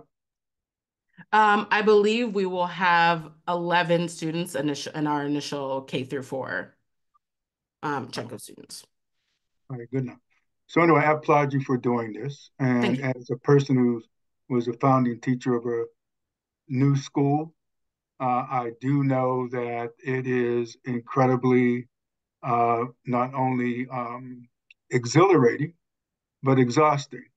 But it's well worth it. And so I wish you well. Thank you, and I'm long-winded. There's nothing I can do about that one, but thank you. No, information is good. Bridget and Irv, you can put your hand up. Yeah, thank you. Yeah, thank you so much, Adrienne. I'm really excited about the school and what you're bringing forward. It's so important, I think, the hands-on learning at those younger ages for like integrating and processing the knowledge, and to have it so culturally embedded as well, and then climate forward. Like I'm really just really glad that you're taking this under, and that some students are already receiving the benefit of this. I have two questions, and I'll just put them out there. The first one is just like in Googling, I saw that you'd had approval in 2021 from the Northampton school. So I'm just wondering what happened with that school or that type of thing. And I'll give you my second question at the same time, so you can just answer them on your own, which is like, we have that period, like K-4 early learning. It's so crucial for students. And I think you've got all the building blocks in place there, unless a student is bumping into something like you mentioned, dyslexia or something like that. And I do think to meet that thorough and efficient standard, we'd want to see like, what are your plans for evaluating, not necessarily supporting, but referring for testing, etc. Because if you run into a student like that, our district is still responsible for providing some services and figuring out together with you how to support the student if they stay at your school. Yeah, absolutely. I'll answer your second question first. So we've already worked with the district under the umbrella of our homeschool cooperative with the district on particular plans for particular students with respect to any needs indicated on an IEP or 504. We will continue to do so. And we also work with some partner organizations who either have specialties in a particular area, like working specifically with students with autism, or if we need something more broad-based and we say, hey, this student may need evaluation, we're not exactly sure what's going on, but it looks like there are maybe some underlying concerns that we want to address. So we've worked with the district already and have formed some partnerships to be able to diagnose and offer support for specific things, specifically around autism with this most recently formed partnership. With respect to your first question, which remind me what that was. Just give me one minute. Northampton. Thank you. With Northampton, thank you. So many things going on here. We were approved in Northampton. And then, do you know that my staff primarily live in Amherst? And they said, Adrienne, we are not driving across the bridge every day. And so they made me drive across the bridge every day. So for that reason, we relocated. We found out a lot of our students that were interested, a lot of our parents, and a lot of our staff actually were Amherst residents. And so at that point, it made more sense for me to drive over the bridge than to have everybody else go the reverse way. They're both terrible in the morning, by the way. There's no winning. Yeah, yeah. All right. I have several questions, and then committee members may have more. So there's just some things I want to understand. You are already teaching according to this model, but under the rubric of a homeschool cooperative, and you just want to reclassify it essentially as a private school. Is that correct? That's correct. We want to operate as a private school because it opens up athletic opportunities for our students. They can compete against other private schools. And it also opens up the opportunity for particular grants. Like if we want to take the students to the Smithsonian, if we operate as a private school, we have different opportunities to be able to do that than if we are not. Are you changing your curriculum in any way to support your application to be a private school, or is this is what you do now? No, this is what we do now. Okay. I heard you say, and I just want to be absolutely certain that you're applying to be a K-4 school. Is that right? Because your letter said K-3 and you wanted to go to K-5, but so you are asking for approval just for K-4, which means, and if you get that, and if you want to add grades, you will need to reapply to do that. So yeah, we would need, my understanding is that we would need to do a notification process. And then if the committee has questions, they would be permitted to ask. I do understand that we'd have to apply if we want to add things that would need to be submitted to the regional committee. So if we wanted to operate as a middle school. Well, that's the interesting thing, because it seems, and maybe it was different during the pandemic when children weren't attending school in person, but it's our reading of the law that the regional committee has no role, because a school has to be approved by the town's school committee wherever it is operating. So there is no town called regional. You know, it's like if you wanted to have a school in Leverett, you go to the Leverett school committee, even if it had 8th graders in it. So it's our belief that as long as you wish to operate in Amherst, no matter how many grades or what grades, you would be coming to us. Yeah, that's an interesting reading. I would be happy to talk to Attorney Terry about those concerns, but I would also say that those aren't particularly relevant at the moment because we are only seeking to operate K through 4 at this time. I'm just harking back to you said that the region had done this and that, but again, maybe they did during the pandemic, September 22nd, 2020. Right, which would during remote learning. So it was, may have been yes, a different process then. Deb.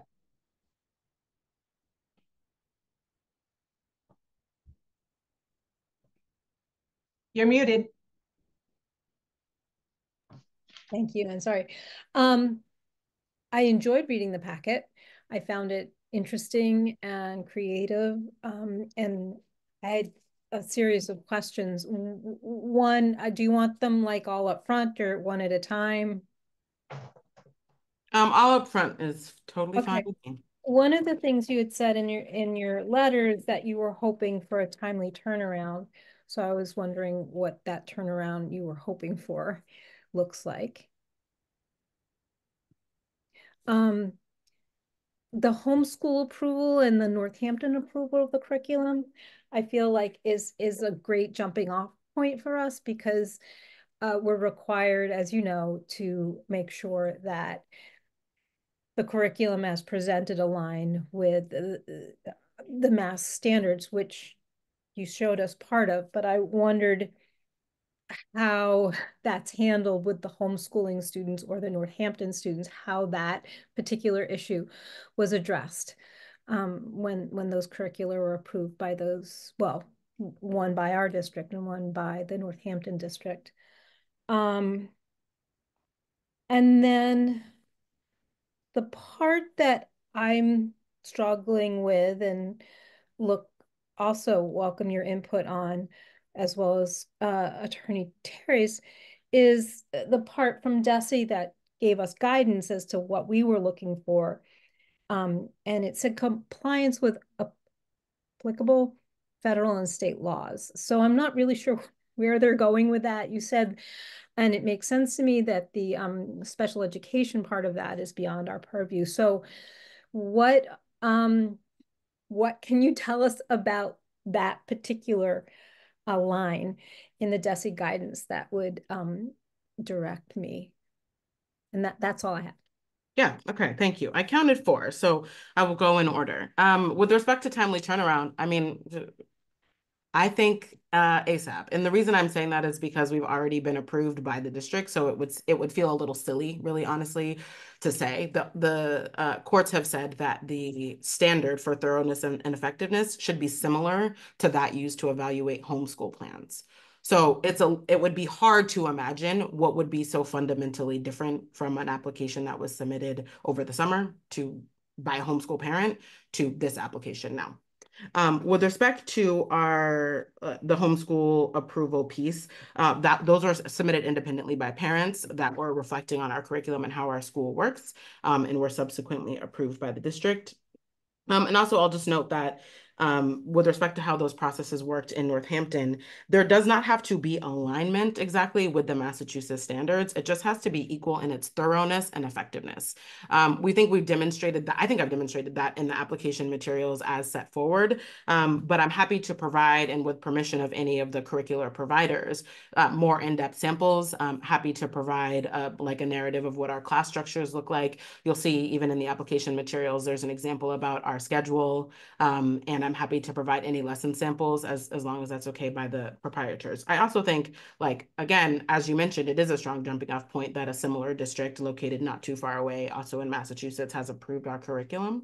And again, the district has done so itself. With respect to the legal requirements and compliance, I'll say this, unless the committee does something, approves something, and I want to be really careful here because I am a lawyer, so I'm not giving anybody legal advice. I'm not providing legal advice to the committee. You should speak to Attorney Terry for that. But my understanding and my interpretation of that piece of the DESE guidance is really about making sure that schools aren't doing something sort of egregious in their application materials. With respect to if the school should ever do something illegal contrary to any federal law, that would then be under the enforcement power, right? A parent can bring that up and say, hey, this is happening at the school. This is unfair. Bring that to DESE or bring that to any of the other enforcement bodies that exist within the state or the federal government, and they can pull something forward. With respect to actively sort of monitoring our ability to implement the ADA or immigration law or any of those pieces would be, I think, far outside both the school committee's purview, but also comfort level. Like, I hope y'all are not feeling like we got to enforce federal law here. But anyway, again, I, as an attorney, my best advice is to speak to yours about what those specific concerns might be. Thank you. Dr. Z. Hi, good evening. Very interesting and thorough conversation and presentation. I had a couple things, especially coming in July 1. And I'm hearing you repeatedly say that the district already approved it based on the homeschooling for the parents. And so for me, I have a concern, and it's not directly towards this because I actually want to say that the approach of your curriculum materials actually comes from real world application. And the fact that that's actually how we're supposed to be applying learning consistently. So I don't have the concerns around that. I have concerns around the consistency in the homeschool approval process and what grade levels were approved, if you are aware, because record keeping has not been the best, so we could find that. So if you have out of the grades that you're applying for versus the grades that were previously approved for homeschooling, and this is solely for my edification. If you don't mind sharing that over, I don't mind sending the email. Because I just want to see for myself if it matches up some of the things that we found. Yes, I would be happy to share those. In the past, we applied for approval for K through 3rd, specifically in Amherst, and no, the other one would have been, we had approval for additional grades, but that would have been in Northampton. So I'm happy to send those over if you want to compare what we have in those materials to what's in our current application. Okay. Can I just check that I understand what just happened? Adrian, you're saying you submitted, or the homeschool cooperative submitted? No, what happens is for homeschooling, a parent applies towards the district. They submit their homeschooling plan, and the district is supposed to send an approval to the parent, whether it's approved or not. Since coming into the district, I've only seen one package that has come in for this year. And there hasn't been a standard policy set of approval in writing. And so the teaching and learning team has been working to develop that in terms of what that's clearly supposed to look like for the district. However, is it okay to say Adrian? In Adrian's presentation, what she's pointed towards, which is valid, is that the district has in the past approved the curriculum in terms of based on the separate applications of parents. My question to her is based on her application this evening, what grade levels has this district approved for her, not for her, but for the parents separately, so that we can know, so I can, as we start to build out our homeschool data, procedures and things, we can go back and see what grade levels have been approved. That's what I'm looking at. So I'm using a part of that to make sure that we're in alignment. Yeah, and just to record the response, it was K through third. Right. So parents received approval for homeschooling with these curricula for K, for 1, for 2, and for 3, but not for 4. Correct. Yeah, 4 would have been excluded, but it would have been included in other district, Palmer, Sunderland, Northampton. Right. And the mere fact that students each year do not have to reapply for homeschooling. So basically, if a child was approved for 3rd,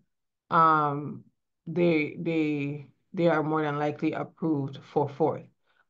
But again, we need to, those are policies or procedures that the district needs to put into place in terms of like a notice of intent and those types of things for homeschooling for the following year. That's a gap on our end, not on hers, because those written policies are not standardized and in place. So I'm just trying to figure out what grade levels for my edification. Thank you. I thought I'd seen another. Deb, had you had your hand up, or no further questions from committee members? All right, in that case, we'll say thank you very much, Ms. Wallace, for your presentation. I think we'll now take a few minutes. As I had alerted you, we're very unlikely to be voting tonight, and we do have other things to get through, but I think it's safe to say that we will have this on the agenda for November.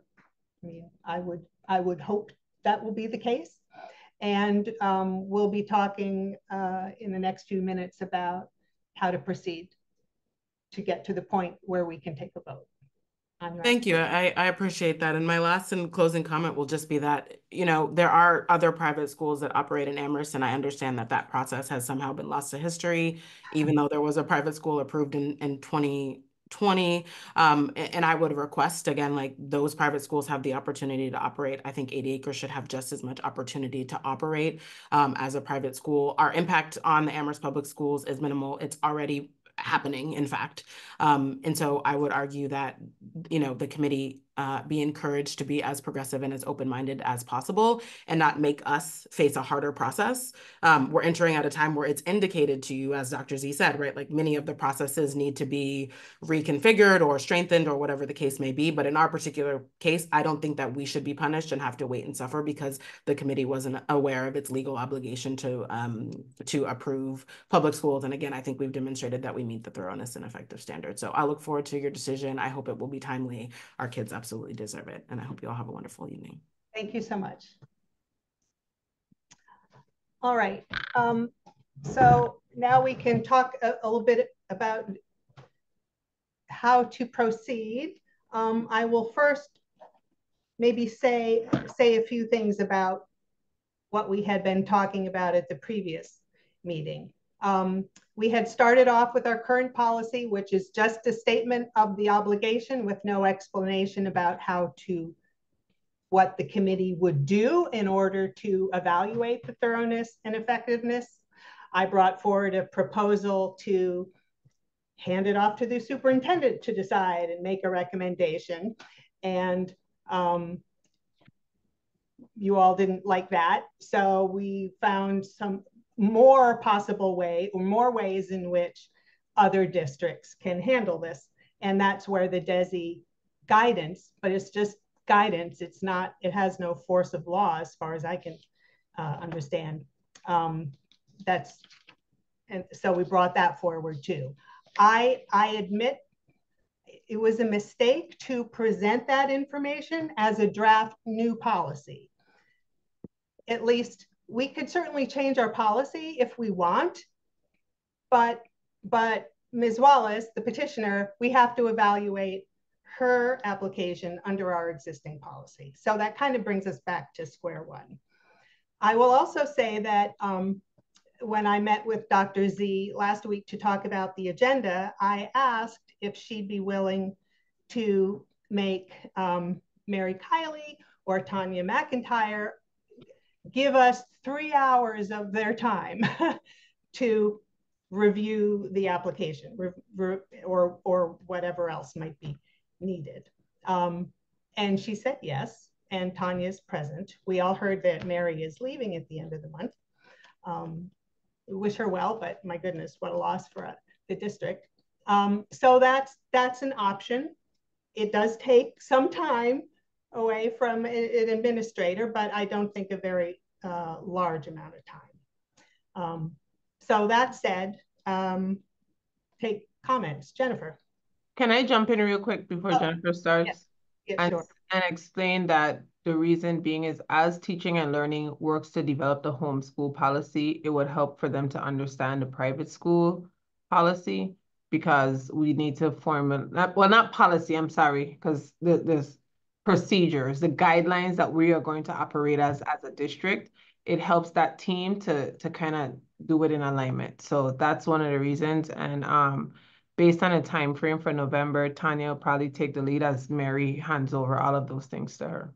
So you're saying it would be beneficial to the district because of your responsibility for evaluating homeschool applications to have these two separate jurisdictions, but essentially the same kind of evaluation, have them harmonized. Correct. Yeah. Okay. All right, Jennifer. I wanted to clarify a few things. So Attorney Wallace said that we, or the district, has already approved, I mean, as we've discussed, has already approved the homeschool curriculum, but we, the committee, have not done that. I'm learning as we go. It sounds like the district or the central office, the administration, is responsible for approving homeschool applications and curriculum, not the school committee. And now the school committee is responsible for approving the private school application. So it's two different bodies and two different parties who are doing this. It's good information to feed our decision that the district has, or the administration, the central office has already approved the homeschool application, but that doesn't mean that we should just rubber stamp it. And we hadn't seen this before tonight. I also want to clarify that our job is, and our responsibility is to approve the curriculum as long as we're comfortable that students attending this school will receive a thorough and efficient education, that the curriculum meets the Amherst public schools, Amherst elementary curriculum, and that to me no matter how much I support the philosophy of the school or not, in this case I really do, that's not really relevant to what should go into our decision making. So we should be focusing on what our job is, which is to approve the curriculum. All that being said, I don't see any red flags. I don't see any reason at this point not to approve the school. Not that we're going to do it tonight, but I would be, I don't see any reason not to approve it at this point. But I would appreciate hearing from Tanya about her opinions and perspective on the curriculum so that we can vote comfortably at our next opportunity. Thank you, Deb. Yeah, I would like somebody, and I'm perfectly happy for it to be somebody in the superintendent's office, to take a closer look at the assessment procedures and the alignment with standards and maybe some sample lessons. I don't have any problem moving forward once that's done, and based on their timeline, I don't see the need to wait until November when they're ready to kind of give us feedback. I'm willing to have a special meeting if the timeliness is important for the school's functioning. Dr. Z? I just want to be clear on two things. One, policy IHBG is instruction and home education of students. That is the policy that states that the superintendent has the right to approve or reject the home education plan. And then if there is an issue with the rejection of the home education plan, it is then escalated to the school committee. Second of all, I just want to be very clear is that Sarah Marshall did propose to have the superintendent or designee review this and have this done after the presentation is done to the committee. And that was a part of her original submittal in terms of the updating of the policy. As I see fit right now, I would give my stamp of approval on the 80 acres homeschool program once I get the information that shows where it moves forward. Like I stated, I think that the instructional materials have a different approach. I think that the only thing I'm not clear on is how many students per grade level they plan to have. I do not know if that's within our purview or not. I do know that my team is prepared to support it so that it can align with what we're doing in terms of the homeschool procedures, because technically, even her presentation this evening of the fact that this district in the past has already approved the homeschool curriculum and plan, whether individually or not, shows that there was some sort of support that the previous administration who sat in these seats felt needed to be given to the programming at large based on the parents' individual submittals. And so based on their individual submittals, there was already an approval. That is because curricular materials and curricular decisions falls under the auspice of the superintendent's office. And as such, that's where the homeschool and home education of students lies. I do think that in essence, there are two things that need to occur here. One, there needs to be a consistency when it comes to policies and updating and procedures. And we really need to take a deep dive around what's happening with policies, what needs to be updated, what are the gaps, and what are the procedures that need to be in place. And for my office, in terms of being the superintendent, we are looking at what are the guidelines and things that we need to address in terms of how do we implement the policies that are in place. Definitely. But Deb, I do think that making them wait an extended period of time for us to decide whether or not it moves forward doesn't make much sense when evidence shows that grade levels were already approved by this district in the past, whether it was of the knowledge of the committee or not. It is within the purview as established through the policy that the superintendent was supposed to approve and reject. So that's why I asked for the grade levels that were previously approved. And then the fact that there are some procedural things that need to be added on, and those procedural things in terms of notice of intent to continue to homeschool needs to be put in place from the superintendent's office. That needs to be in there, but that has nothing to do with her application as is. I also want to be clear that the intent is to provide the students with relevant experiences that align with the curriculum. What I heard her say was that as running a homeschool program that they currently run, does not allow them to apply for funding or different opportunities for students to explore the experiential portions of it. And I think that's the part that we need to look at. So for me, I'm like, I would say stamp approval. The team can take a deeper dive. They're fine because it helps them to go through those things.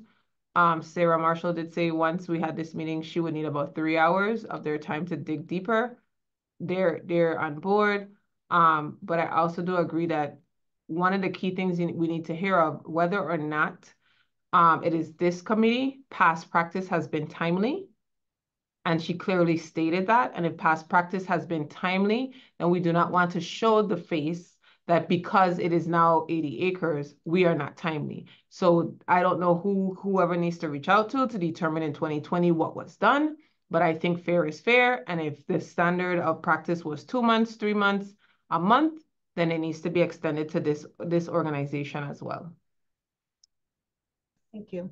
Bridget, you're muted. Oh, thank you.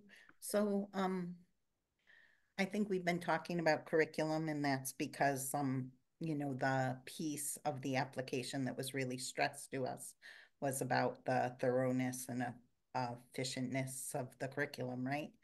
But when you look at the criteria for accepting it, and when I looked at the application in Northampton, there were other things outside of the curriculum that are important for us to consider in the approval. So there was like health, safety, someone like transportation TSO, we call it, an Amherst planning board, like they make sure the site is good and good for traffic with children and that type of piece.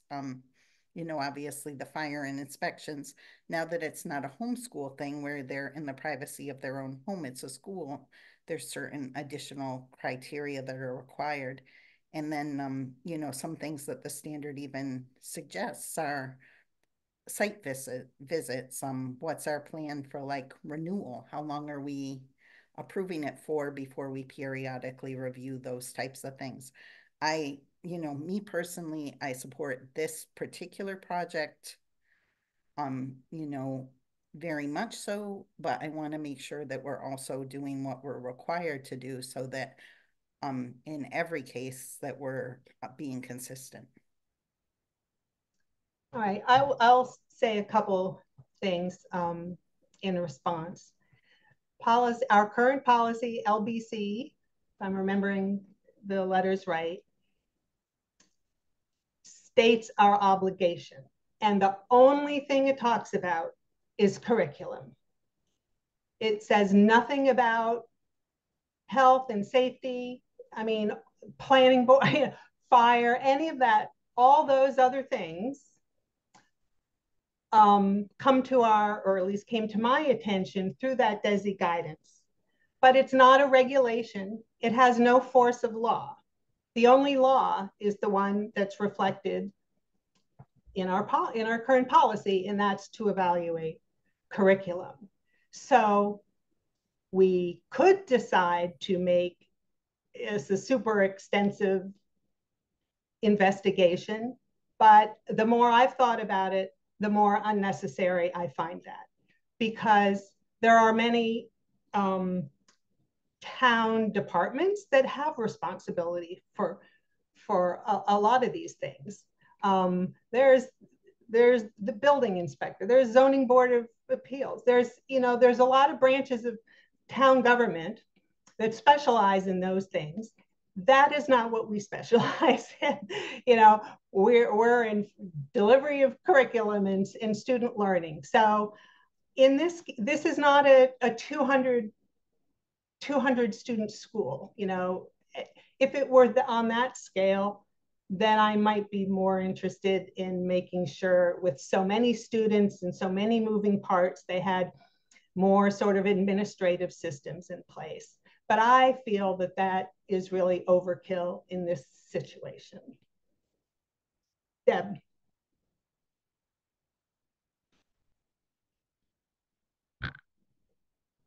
You are muted.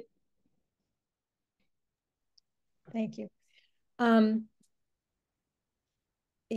You had said that there was an email or communication from Attorney Terry around our responsibilities around this. Sarah? It was just a conversation. There's no document. Can he send an email to the committee so that we could also receive that information directly? I will ask him. I mean, you need him to say that our policy is binding. What is it that you need to hear from him? The way I heard you say it was that our responsibility is to execute our policy as it stands now. And I'd just like to hear that from him directly. Mean that we can't change the policy when a petition is underway? No, meaning that our responsibility is to execute our current policy. Okay, I will ask him. Which is different from where we were going the last time we spoke, which is, Right. Well, if we had a different policy, then we would execute that. But I was mostly, last meeting, I was mostly leaning on the guidance from DESI, which is not in our policy. It wasn't looking at your draft. It wasn't looking at Wellesley's draft. It wasn't anything more than looking at what DESI said our responsibilities to the public are. And obviously that is not relevant based on the guidance that you said that Attorney Terry provided for us. And I just like to put those two pieces together myself. I would suggest maybe we should all reread that DESI guidance, because what I recall it saying is that here are things that school committees might consider. I understand that. It wasn't to do this, but I said it was guidance. I meant it was guidance. You said that he said that our responsibility is to execute our policy as it stands. And I would like to bring the DESI guidance together with the guidance from our attorney, myself, if I may. Thank you. I'm just writing. So Bridget, go ahead.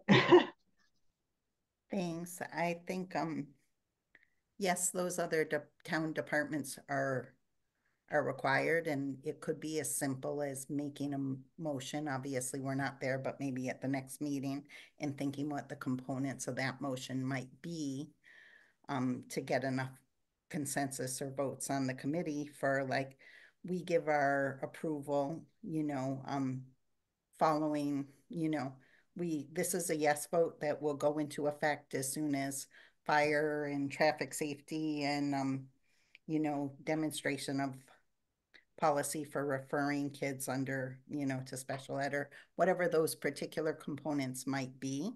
And then we could make a yay vote. And if we receive those, then we go ahead and it's all a go.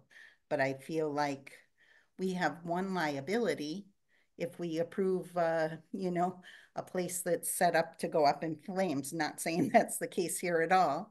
But secondly, we also have an obligation for any students who might return in middle school or whatnot when the school doesn't continue past fourth grade, that they've been received actually the thoroughness of education that we want or that they need to have to be able to develop well in the later grades. So those are just things on my mind.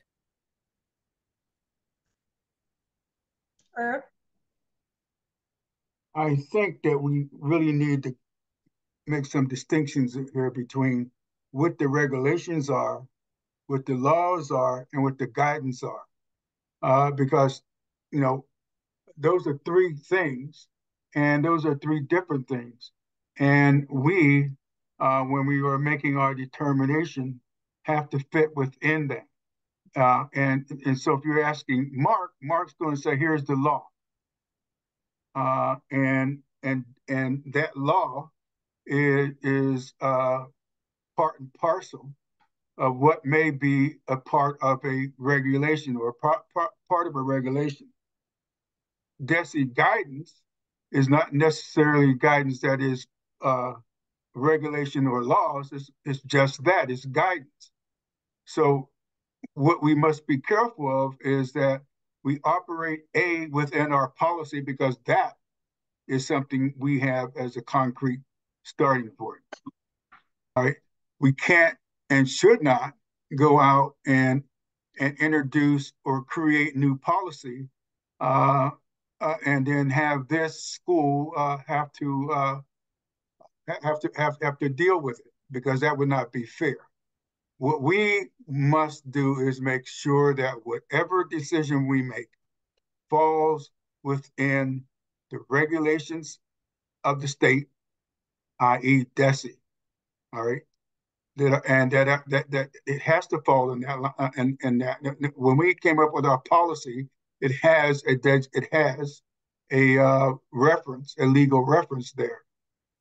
So we need to just make sure that, and we also definitely should not be creating unnecessary obstacles in this application.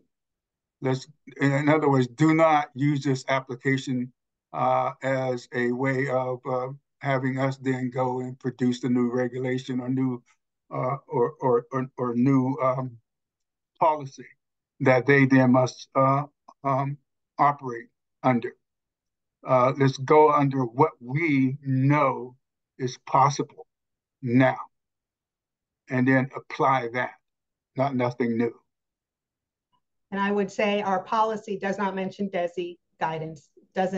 All it does say that we have to, if we approve it if we're satisfied that the curriculum equals the public schools in thoroughness and efficiency. End of story. Exactly. End of our policy. And I'm afraid that if we introduce a lot of other requirements,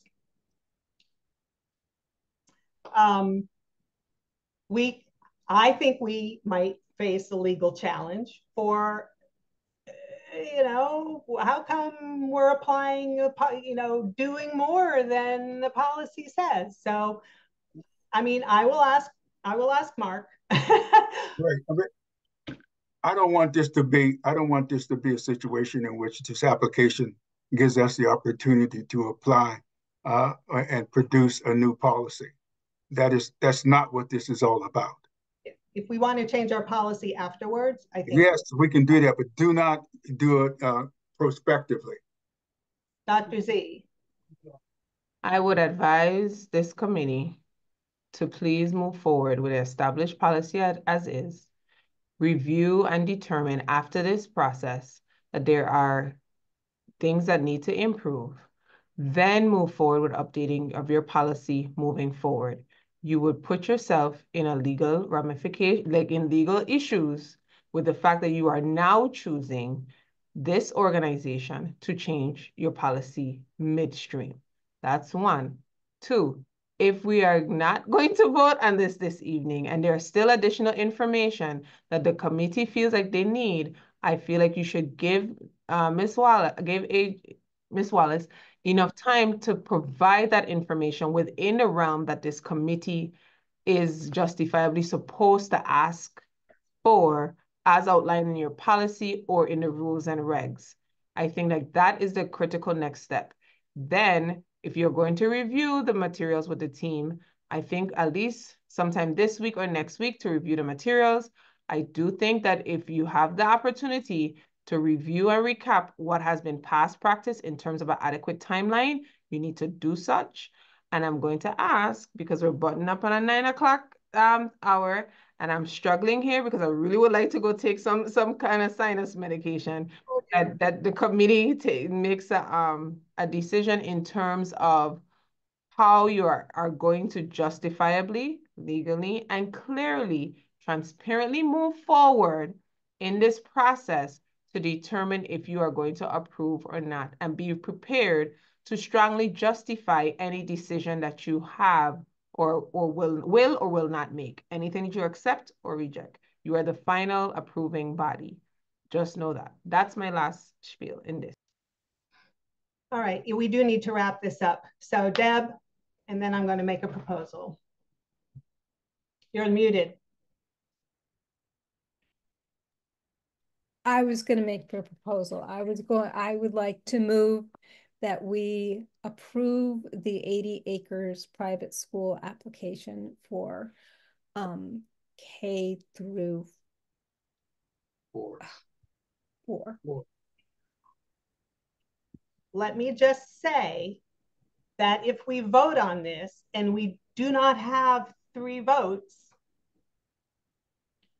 that is, their application is defeated. So I want us to think hard about pursuing that motion at this time.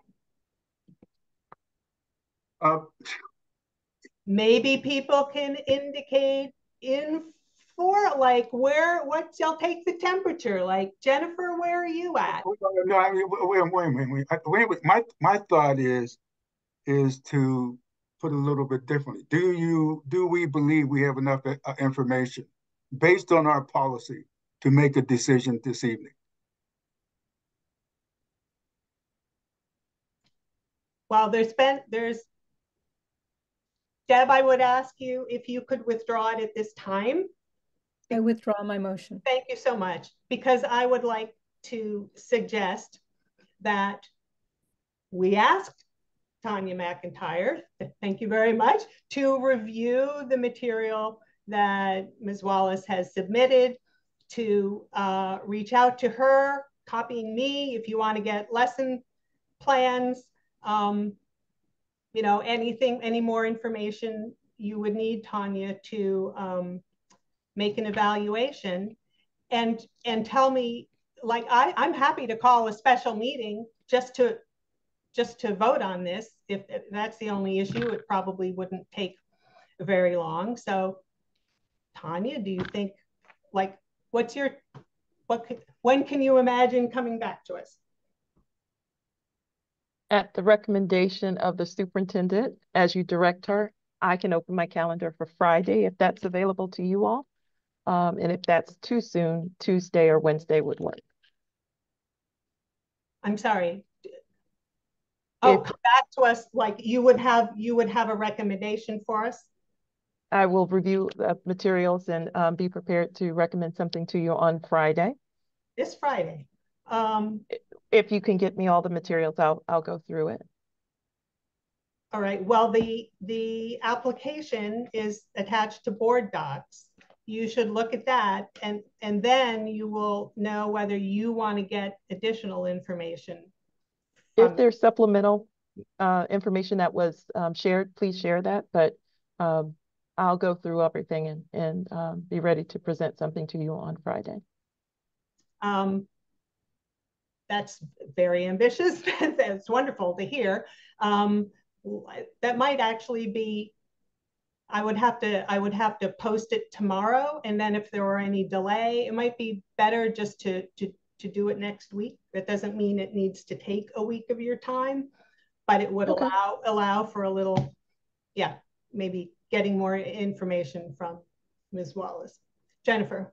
My suggestion to the chair is that I don't think this requires a special meeting. We have enough meetings, and you've already informed Ms. Wallace that we wouldn't be voting tonight. So I think our next meeting, which is only a month after we've originally first seen this application, is sufficient. And I think that gives Tanya and Attorney Wallace time to go back and forth if there needs to be. And then at the November meeting, we'll have all the information that we need. And I would imagine it's going to be a pretty quick vote to approve this. Like I wouldn't want to vote tonight, but like, once I get Tanya's okay, which I'm sure we'll get, I think at the November meeting, it'll be pretty quick. And if we could move on, that would be great. Yes. Well, I need to know from if there are any committee members who will not be comfortable, will not be comfortable voting based only on the curricular materials, basically, that we've gotten already. So if it's okay, Sarah, I just wanted to say when the superintendent was speaking, I put my hand up before that because while you were talking, I went through and read the end of DESE and then went back to our policy. And it seems like that while we do want to update our policy to include those other things, and I think they would be ideal to have in place, to hold this school to that requirement wouldn't be proper. Yeah, I agree with that thinking. Yeah. All right. So I will confer with Tanya, make sure she has what we have, figure out if she needs to reach out to Ms. Wallace, and we'll just take it from there. Irv, anything more I want to close? Just to be clear that when Tanya comes back to us, the school committee, we then look at what she says in light of our current policy. Yes. Yes. That's it. Nothing more, nothing else. Yes. All right. Thank you so much. Can we take like a 2-minute break? People go get water. Maybe Dr. Z can get her medication or whatever. All right, 2 minutes, 5 minutes. It'll just, okay, 5 minutes. 2 minutes. I'm in the office. I am nowhere near home. 2. Oh, all right. Go make it 3. Turn off your camera, turn off your mic if you want privacy, but stay in earshot. Thank you.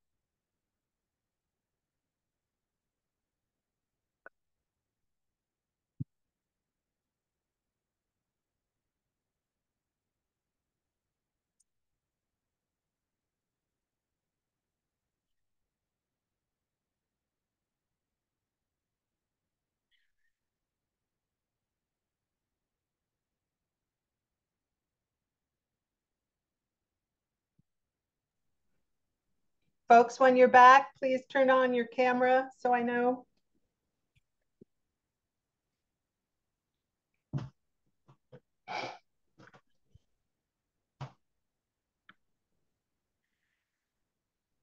Tanya, you're in school, right? Yeah. Yes, I am. I'm still at the office. Okay, so the middle school has heat. Do you know what the situation is at the high school? Are they gonna have? I'm not sure. Oh dear. All right. Hi, Sarah Marshall. Parts of the school does. We have an issue with the boiler. We brought in we're waiting to confirm that the individual will be there. So they're supposed to start, they originally were supposed to start Thursday. We asked them to bump it up. They're supposed to start tomorrow afternoon. My understanding is this is a long-standing issue. There are multiple boilers, but one boiler actually is completely down. And so that's affecting classrooms on the second, third, and parts of the first floor. And so that's really what we're addressing. We did send out a notification. Principal Sadiq Talib, he did send out a notification to parents through Parent Square and email, and we posted it on our social media platform as well. And then he sent out an email to staff. So we're tracking it. We're gonna make sure, and we promised parents to please keep them. But I do want us to hit, Mary, how are you, hon? Hit our next section, which is on the MCAS data. And let me just, excuse me, I need to confirm that we have a sorry. So I see Jennifer, Irv, Bridget, Deb, are you there? You certainly have thank you. Okay, please proceed. So the next section that we're going in under new business is we're going to be presenting, the team is going to be presenting the MCAS data and district designations for the Amherst public schools. Just so the community is aware, Amherst is the elementary district. There is an early childhood center, early education center, and 3 elementary schools, Crocker Farm, Fort River, and Wildwood. This evening, we are going to be presenting the team. Tanya and Mary Kyler are going to be going through the MCAS data that was just released and the district designation. And so I hand it over to the 2 dynamic ladies who are, who are pushing teaching and learning to present this evening. Thank you, Dr. Z. So Tanya and I are going to do this on speed dial because it's already been a long meeting. I know there are other agenda items to cover. We did go over the accountability guidelines last week for the region. So we're hoping that the committee members will remember that. We'll go over it very briefly. And for those of our viewers who are at home, all of this is available on the board doc notes. So in the interest of time, we are going to give an abbreviated presentation right now. So Tanya, would you like to skip ahead maybe to around slide 12 and I'll sort of fill in as we go? Okay, so here's our accountability report for Amherst. And as we mentioned last week with the region, the accountability report is something that DESE produces every fall with 2 goals, really. The first is to provide clear and actionable info for families and community members about how schools and districts are doing. And the other purpose is for it to serve as a resource allocation tool for DESE. So here's the accountability report for Amherst. And districts don't get a norm referenced accountability percentile. They get a criterion referenced target percentage. So what that means is districts get judged against themselves. DESE looks at where the district has been in terms of 5 different indicators, sets what they think is a reasonable goal for each of those indicators, and then measures their progress against those 5 indicators. So for us, for this year, if you go look down at the very bottom, we actually went from 36% last year to 81% this year. So it was a substantial gain. The reason why we have the 63% is they do a 2-year weighted average. So there was substantial progress on several of the indicators, which we're going to look at in a second. So here's the breakdown. There are 5 indicators, as you can see on the left. They look at achievement and growth. Those are both related to student performance on MCAS. They look at high school completion, which obviously is not relevant for the elementary district. They look at progress toward attaining English language proficiency. That's measured through the access testing. And then they look at additional indicators, which advanced coursework doesn't apply for an elementary district. So it's basically chronic absenteeism. So you can see in the achievement and growth sections, we had quite high ratings. Desi thought that we were making significant progress. And Tanya's going to dig into that a little bit when she goes over MCAS scores. And then also on the chronic absenteeism, last year we actually had a 0 out of 4. So there's progress on that as well. This was just 2023. Some of my comments were based on that. So you can move and people can look at that online. This is a chart that we showed last week for the region as well, just so that viewers and the committee could see how we're doing with our participation rates in the MCAS and access testing. DESE is very strict about this. They want a 95% participation rate. It's actually required by the federal government as well. And you can see that we've fallen down on this. Over on the right-hand side with the box in green, that's the state participation rates for students in various groups. And then the blue is ours. So we're not achieving that 95% always. Now this is, this just shows us for the 3 schools, the individual schools do get, they get criterion referenced measures. So they do look at their own indicators and their progress on those indicators, but they also get a norm referenced piece, which means what they do is they just rank the schools from lowest to highest across the state. Just like with MCAS, that being, you know, where students get compared to all other students rather than just to themselves. For these indicators on the bottom, all the schools across the state are being compared to each other. So you can see Crocker Farm is almost in the top quarter of all the schools in the state on this particular ranking. Fort River and Wildwood are both above the midpoint. And this we talked about last week as well with meeting or exceeding expectations. That's what we look at with MCAS scores. And on this chart, you can see that for 2024, Amherst was above the state in all areas. This is for all students collectively, in all MCAS tests at all grades, except for grade 4 math, where we were slightly below the state average. Now we're going to look briefly at the breakdowns by school. So the schools, as I said, they get that, they get the accountability percentile, which the district doesn't get. That's where Crocker got that 71%. And then down at the bottom, they also get measured against those 5 indicators. So Crocker had a substantial jump up this year from 44% last year to 80% this year. And then their overall weighted average was 66. So here you can see there's some progress on both on achievement and growth with MCAS and also the English language proficiency. That was substantially lower. That was 0 over 4 last year, 2 over 4 this year. This is Fort River. Fort River went from 38% last year to 79% this year. So also some very strong growth in terms of, and this is the criterion reference piece, right? So that's they're being measured against their own improvement targets on this part.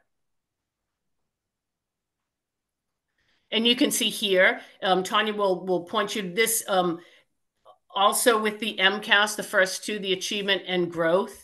They're getting 4 out of 4 this year, not just for students at large, but also for the lowest performing students. these charts are interesting because they don't, for example, for Crocker to get 4 out of 4 and for Fort River to get 4 out of 4 does not mean their students scored at the same level, right? It means that the targets that the state set for them were achieved. And you'll see when we get to the MCAS breakdowns that in fact there are differences among the schools in terms of how their students are doing on MCAS. But this is still very encouraging because this means that we're making very good progress in terms of our individual improvement targets. And this is Wildwood. So Wildwood went from 46% to 67%. And again, with the accountability percentile above the midpoint. And here, there's a Wildwood did you can see had some strong 4 out of 4s with the achievement and strong on the growth with the MCAS. Did not get scored as highly with the lowest performing students. So that would be a difference from the other 2 schools. Thank you, Mary. So just to remind you, we're going to be looking at exceeding expectations and meeting expectations. That is that M+E category when you take a look at the results. And again, we're going to do a speed round for this information just to make sure that you see an overall delineation of what's happening. So here's the breakdown of schools and also our Amherst Public School District. Even though it says Amherst Pelham, these are just the Amherst schools that we're looking at the ratings of. Last year, we were at 50%. This year, we're at 52%. I put in slides for each of the schools and ELA. That was the first. Now we're looking at math. Again, raising from 43% to 49%. And then we're looking at science, a big jump from 41% to 57%. When we look at what's happening overall with our Amherst elementary schools, I gave you also the breakdown like I did last week for the high school and middle school. You have by race, by high needs, IEPs, EL, low income. You're able to dig into that data and see it. And I included the charts to give you a clearer picture of what's happening. As we look here on ELA, M+E, meeting plus exceeding, our white students are at 65%. Our multi-ethnic students are at 58%. And then there is still a gap here with our Hispanic, Asian, and Black families, with our Hispanic families being, our students being at 20%. If you look similarly on math, we still have that large gap. Here, our Asian students are closing the gap from 67 to 63, but there's still a wide gap with 24 and 26 for our Black and Brown students. And again, you'll see to the right, we're looking at high needs, the gaps between our high needs students and our students with IEPs, our EL students, as well as our low income students. As we look at science, kids are really doing well. Our white kids are really doing well, the 74% meeting and exceeding.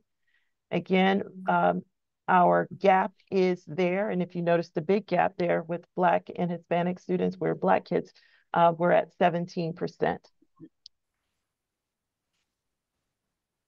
Just like last time, I gave you the full DESE accountability slide where you can click on it and go to school profiles, but there's also just the Amherst profile as well as the district. Beyond that, oops, let's go that way. When you take a look, I also broke it down by each school for each subtest that was taken. So you'll notice that I gave you a slide for Crocker Farm ELA, Crocker Farm Math, Crocker Farm Science, Fort River, and if you want, we can take a look. I just wanted you to know that we have it for every school. As you look at ELA with our Fort River school, again, same setup in terms of how you look at the data. Our white students at 60% for meeting and exceeding. Our Hispanic students are at 10%. Here, notice that the gap is larger between our white students and Hispanic students than it is for our Black students and our Asian students. Here, it's where, and I'm stopping here because this is the one place where, if you notice, the gap is smaller for our Black students than it was in any other school or subtest. But here, the gap is so large for our Hispanic students, 10% to 60%. Again, math, here it goes back. We're looking again, our Asian students are outperforming their white counterparts at 71%. Again, Hispanic and Black students are behind with 18 and 20%.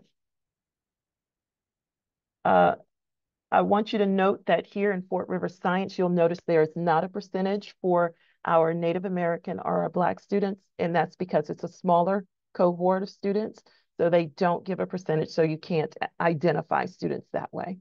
But you'll see again the gap between our white students and our Hispanic students, 71 to 29%.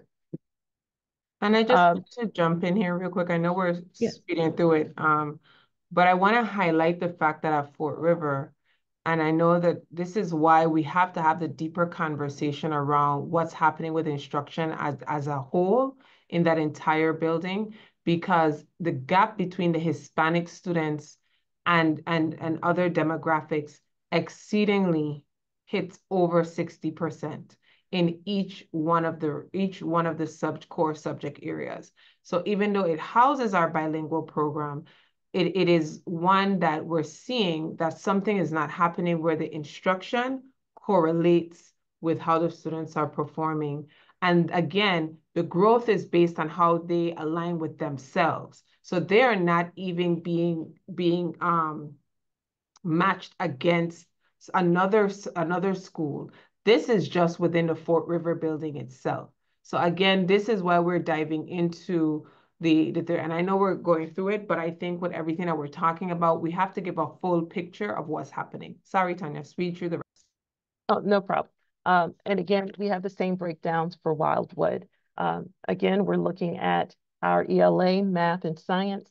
I put in the different charts for you so you could be able to see it visually of what's happening, but you also have the percentages. Here in ELA, 74% for our white students, 73% for our Asian students, and then noticing that our Hispanic students and Black students, they're at 18 and 37%.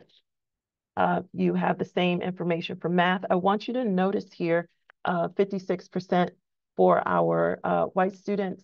Our Asian students are outperforming their counterparts with 88%, but our Hispanic students are at 5% and our Black students are at 13%. And then finally with science, again, notice that the gap is between our Hispanic and Black students as compared to their Asian and white counterparts. I have several other slides in here for you so that you can see the breakdown for participation rates like we did last week with the high school and middle school. You'll see it for all 3 elementary schools for each grade level and for each subtest. So I'll turn it back over to the superintendent. So I do want to say thank you, Tanya. Thank you, Mary. I know we might have a few questions, but I really want to highlight the fact that, again, what we're seeing is that the instructional model and materials that are currently in place, even though there are students and supports that are there, we're going to delve deeper to see if what we have supports all. And then we have to spiral back and determine what are we missing in terms of instructional gaps. What you see is, though, like if we look at Cracker Farm, there seems to be a balance in terms of what's happening with some of the subgroups. However, there's still a gap between our Black and Hispanic students and our Asian and our white students in certain subject areas. What we are also seeing that are positives, though, is that our Black students are performing in mathematics. They just need to determine, we now need to delve deeper and determine what are those specific domains that we need to shift and change. So when we look at data right now, we're presenting an overarching picture, but we need to dive deeper into what are the domains, what are the areas? Is it geometry? Is it specifically, like I said before, we have issues with writing? When we look at reading, is it informational text versus literature? How do we shift our instructional model and what's taught when so that students are clearly exposed and starting to master those skills? Another concern at the elementary level is how we present progress to parents. Because our current reporting model, one is standards based and two only happens twice a year, we don't adequately inform parents around student progress for them to support them at a timely. So we are sharing things like our iReady reports and different aspects. But again, there are some guidelines and procedural things as a district that we need to put into place. And I'll present those findings in my report of entry, so that you can kindly see what are some things that we now need to put forth. But we do need to delve into our critical subgroups. Overarchingly, we seem to be growing, we seem to be doing well, but when we delve into our subgroup, instruction is not equitable across our subgroups. And when we look at our schools, especially when we delve into, for example, Fort River, where we should see an increase in terms of our Hispanic and Latin populations, where they should be outperforming or doing well because of our bilingual program, we actually are showing where they're not meeting or exceeding standards. And so that's again where we need to talk about what are the pros, what are the cons, and how do we sustain these and delve deeper into what are the domains, what are the gaps that we're seeing, what's happening. And so we are working in terms of building out our data dashboard. I have to say thank you to the ladies because the screenshots of the MCAS data actually came from our initial dashboard that was given to us. So you get to see what we are going to what we're going to delve into. When the full dashboard is given, we're going to actually be able to highlight students by programs. We'll be able to highlight students, to be able to say adequately against subgroups, what are they doing, and even down to teacher and classrooms. So we really want to delve deeper and create an atmosphere of data. And I'll stop talking and open up for a few questions and hope that this committee acts for us to amend our agenda, but go ahead. Well, to that last point, hold on. I want to end this meeting at 9:30. It's been a long night, and thank you, Mary and Tanya, for and everybody for hanging in here. And I do want to give Dr. Z time to talk about the budget, whatever she has to tell us about the budget.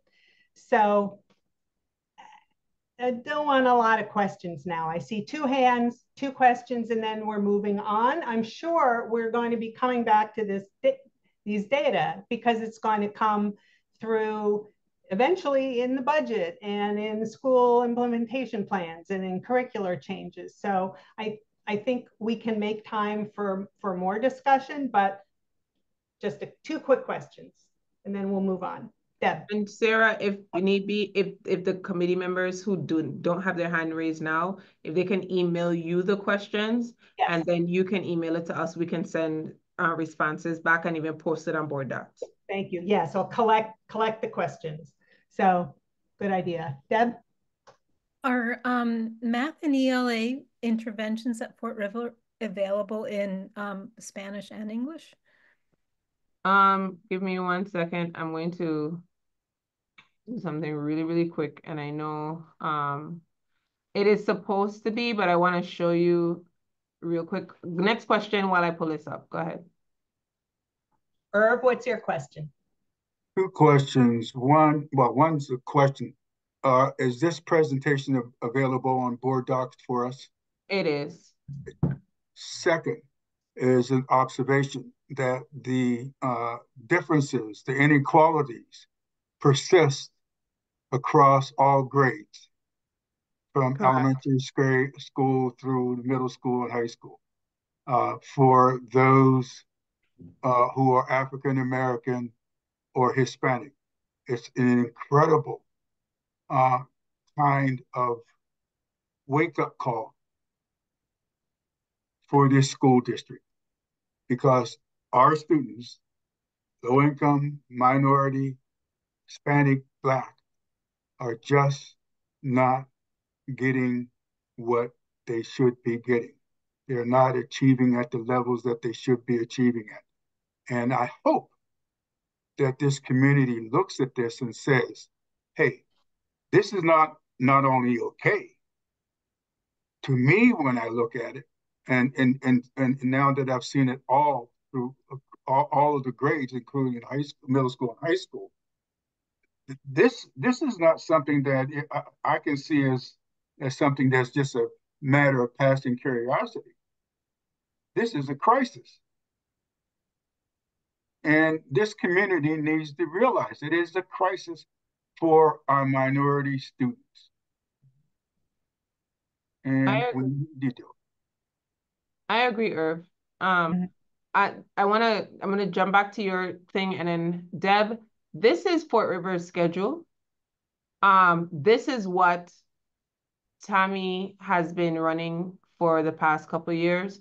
What you're going to see is this is the Explorers program, Mary, if I'm, and then you have Caminantes in two groups. So you have Azul and you have Rojo, the blue group and the red group, 90-10. And as you can see, this is a part of what happens, and this is how they have literally tried to make sense of running yeah, Deb, I see how you're holding your head. So this is why I said when we, correct. And so this is what they have had to try and make happen. So when you ask about interventions in Caminantes and stuff, you can see that it happens within tier 1 or within tier 1 instruction. But again, this is running a staff and trying to run a schedule. And as you can see, there's 1, 2, 3, 4, yeah. So 1, 2, 3, and 4, about, yeah, lunch period. So this is Caminantes and Explorers in Fort River. This is what they try to operate within, and this is what I've been saying when I say that it actually operates in a way that's not conducive for the school building. So when you ask about what's available, they do try to build in the content and the instruction in terms of interventions, and it rotates throughout the school. So I'll stop sharing that, and then we'll set up for them to come and do a presentation for you. I agree. It is a crisis. It's very disturbing. It is. But we need to know where we are, in order to do better and be able to measure that progress. So I'm glad to see data. This is the first time I've seen the data. So thank you again for that. Let's move on. I'm ready. And get a budget update. All right. So we're going to zoom through this as much as possible. Thank you, Shannon, for bearing with us. And so Shannon's going to jump in and assist me.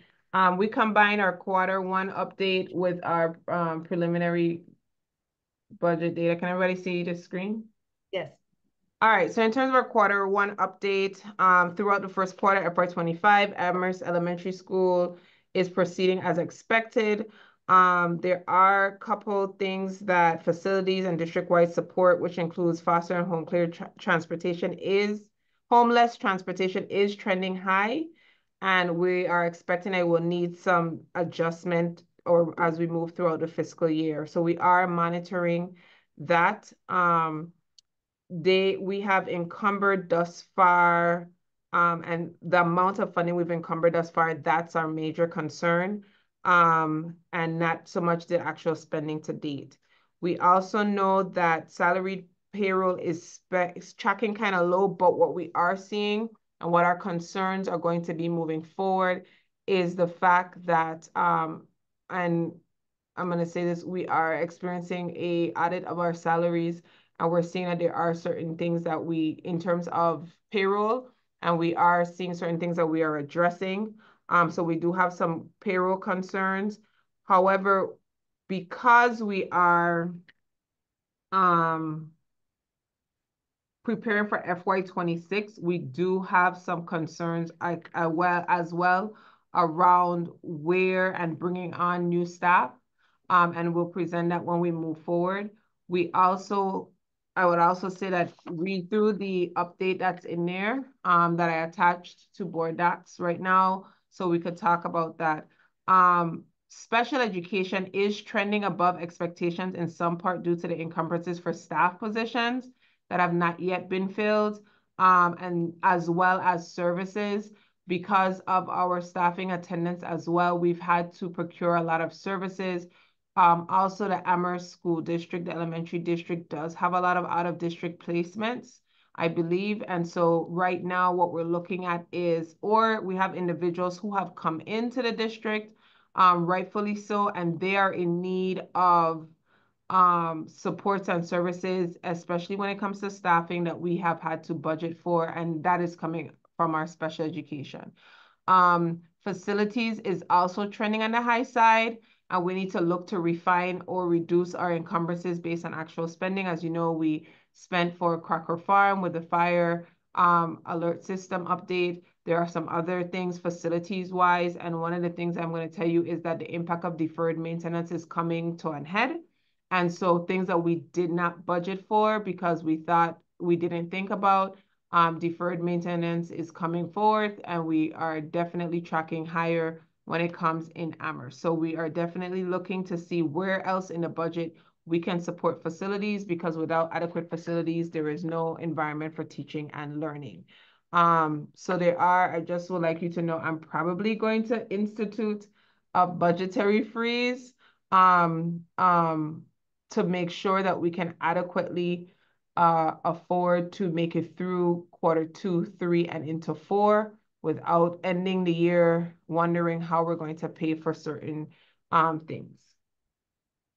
So the preliminary FY26 budget, there's some assumptions that are in place. One, we took into account that this is a contract negotiation year with our largest bargaining unit, APEA. So we're looking at what are some possible steps and COLA that we can go up to. We are trying to determine what is the adequate percentage that we can go up to for our staffing.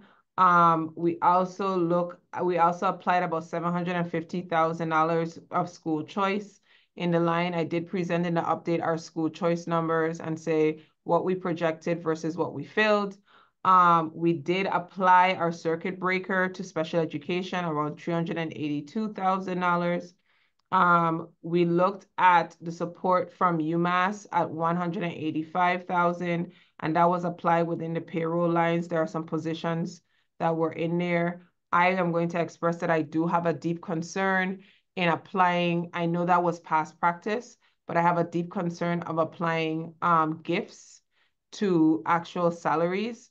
And so the team and I are working at what that's going to look like, and kind of flipping that and taking that out of personnel costs and into operational costs, so that personnel is not impacted, as was recently happened in another portion of another district that I run. And then estimated 13%, as you know, from the regional side, we were asked to estimate our health insurance at 13% increase this year. That's a serious increase. Not just our health insurance, our actual liability insurances went up this year drastically, including our employee liability insurance. We are considered high-risk districts. And so Amherst is in there in terms of our employee liability insurance, and that went up this year as well. We're budgeting out because we have to go out and bid our transportation, a suggested transportation increase of about 10%. And so one of the things we're going to look at too, we haven't run all of our cost saving scenarios, but we are going to run through our scenarios, a couple of this right now, but we haven't been able to do the cost savings. This is a preliminary conversation. And then we're assuming that the town is going to give us 2.5% increase from last year. And then we also took into account that we do not have ESSER funds. And so there are things, for example, there's $500,000 that we budgeted in 25 that we don't have to account for in 26. So I am about to show you what the reality is for the upcoming year. Right now, this year, our projected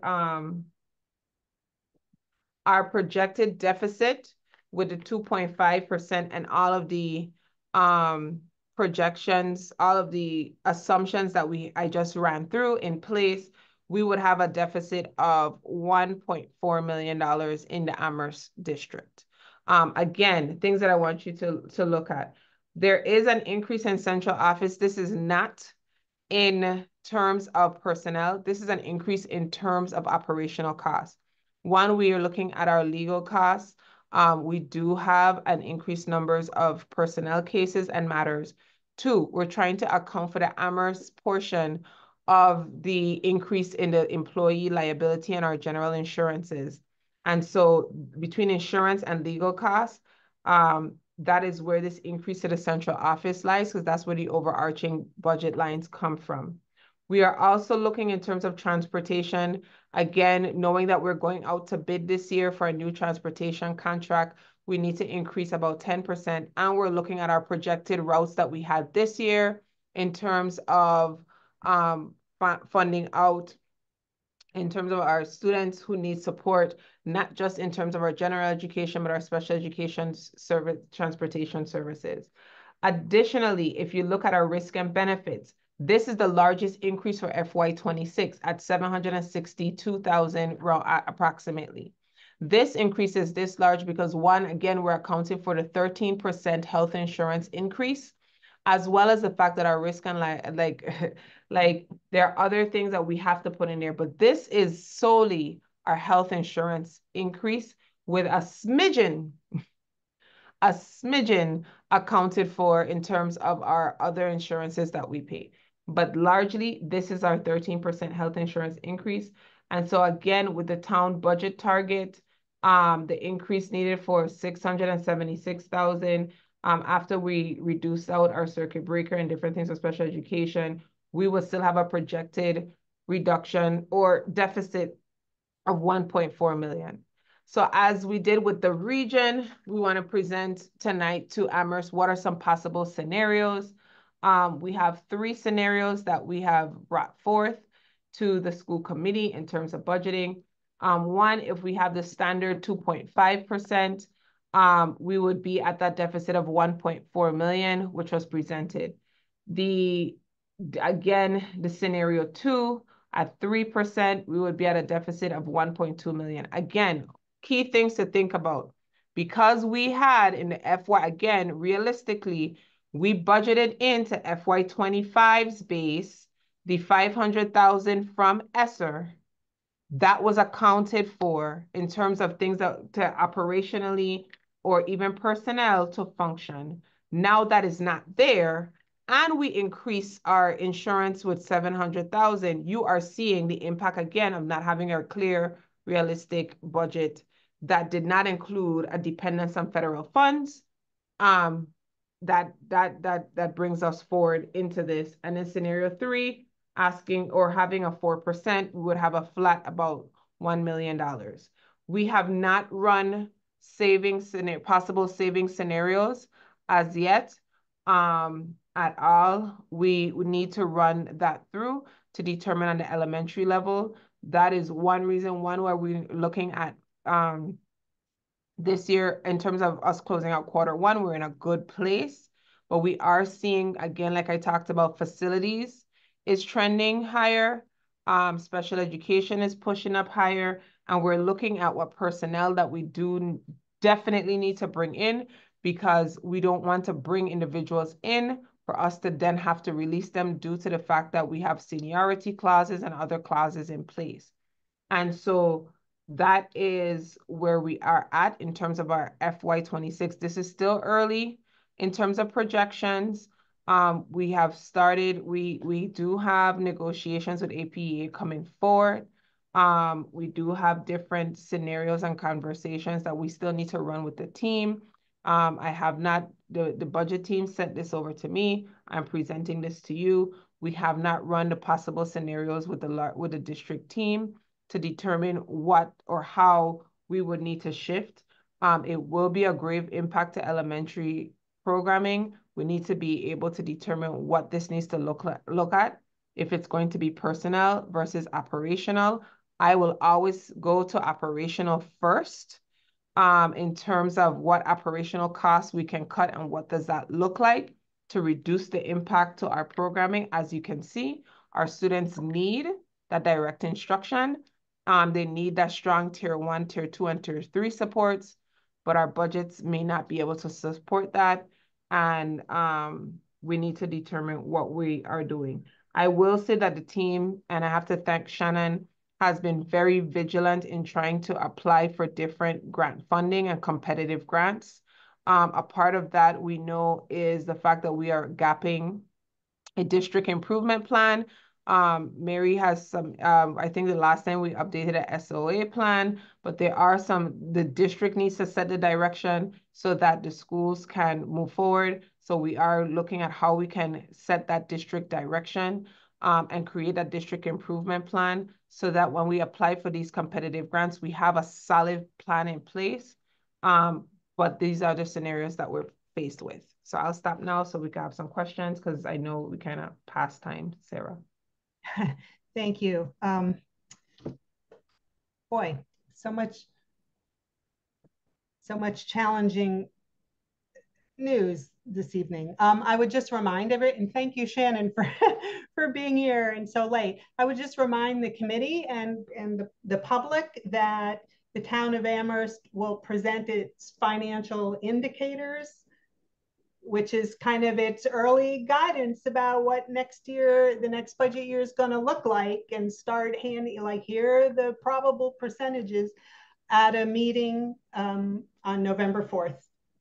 And that'll be a joint meeting with the town council and then all the school committees. So we'll get some more information there and see if they're even contemplating 3 or 4% or what. So let's take a few questions. And Sarah, I know in our planning meeting for this was one of the reasons why you wanted us to kind of start. And I know you were hoping that we were able to, and so I'm very happy that we were able to run through at least the 3 scenarios. We don't have any cost saving measures, like I said, but at least now this gives the committee an opportunity to step in and talk about what would be best. Yes, thank you. Thank you very much, and to the whole team for doing this. Yeah, I think given that we will have the financial indicators soon, I guess I wouldn't ask that you start presenting what the cost savings might be. But noted. That works. Thank you. Any questions? Deb. Yeah, going back to that Q1 report where there's 3 lines that are trending above 3/4, but 2 are indicated. No, 2 are yellow and one is green. All one in is red. I'm sorry? 2 are yellow and 1 is red. Well, that's the 57, that's the facilities, but there's 79% district-wide SPED, 97% district-wide support, and 83% other programs. Is that because a lot of the expenses for those programs comes in the first quarter, the ones that aren't red or yellow? I believe so, Shannon. Go ahead. Yeah, so for district-wide SPED, a lot of those costs are encumbered at the beginning of the year for the entirety of the year. So we're not really too concerned with that. And then the district, both the SPED and the support. Okay. Right. Yeah, I could tell you the district-wide support, I looked at that specifically, and the homeless / foster care was over than what we budgeted by about 15,000. So that's the main driver right there. Okay, thank you. Jennifer. Thank you for the early data and for the scenarios, Dr. Z and Shannon, and the rest of the team. I hear you saying you haven't talked about or thought about what the potential cuts would be, you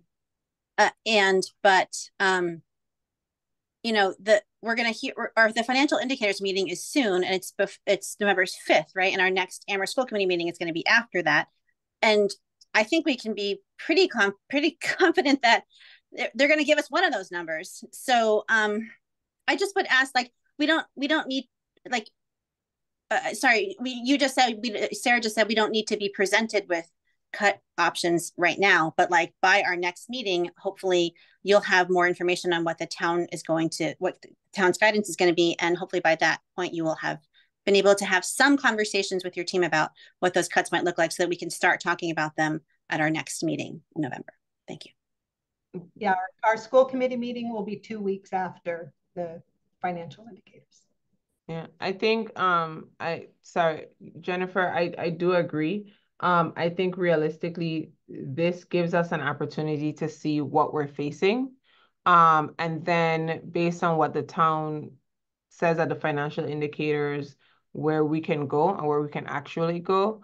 As you all know, I always plan for the worst case scenario first. And so once that is what we have, which is the 1.4 million, we need time to line item out the budget and determine what our operational costs are versus what our actual personnel costs. I would say that our transportation costs in Amherst is higher because of the fact that we route students and we cross over in terms of bus routes, and we have early routes, evening routes. And so we haven't had the time to run through those level of numbers to determine what the impact would be to programming and what those things look like. So, but we're definitely prepping ourselves to do that. And we're going to have to do that worst case scenario first. Bridget.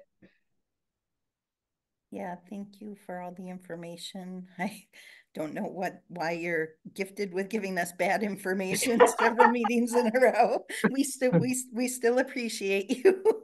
I appreciate you too. I mean, I'm the one who has to take the bad information and make it into something. So why, misery loves company. So let's do it together. I have a couple quick things. One is obviously Sarah, in that slideshow you're working on.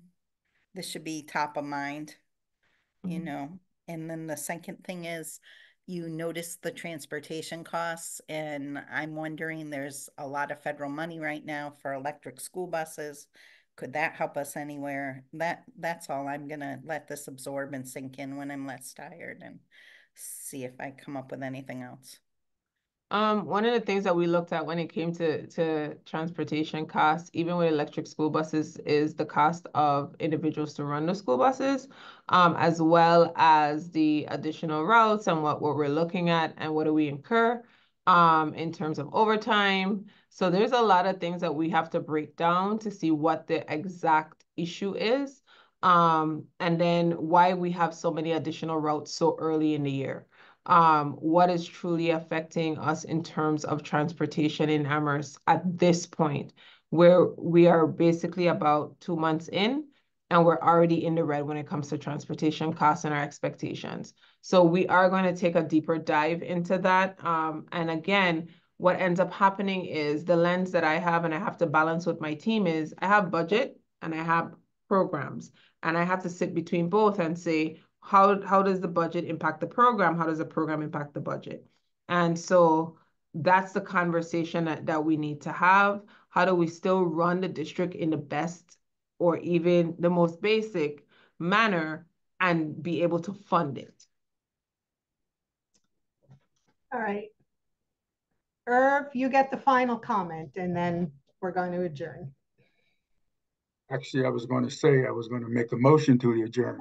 But, and I just want to say it's a really good time to adjourn, because that presentation on the budget is incredibly depressing. And following on the MCAS data, yeah. We have a lot of work to do, a lot of challenges. All right, maybe Jennifer's wants to move. Jennifer. I was actually going to suggest delaying warrants till next week, but I thought we should read the gift. Oh, okay, sure, that's fine. It's quick.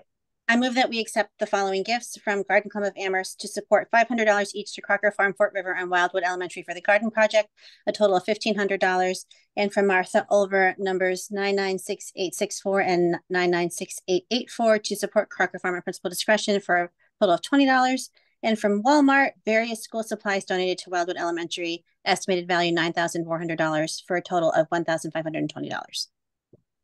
There a second? Wait, Jennifer, that doesn't add up right. I believe that the estimated cash value wasn't added to the total. It was just the 2 cash donations. I think the Walmart, right? Was that right? The Walmart estimated value isn't in total included in the cash total. Okay. Right. Thank you. Sure. Right. Is there a second? I'll second. All right. Any more discussion of the gifts? Say thank you very much to the donors. All right. Jennifer, how do you vote? Yes. Deb? Yes. Bridget? Yes. Irv? Yes. And I'm a yes, so that's 5-0.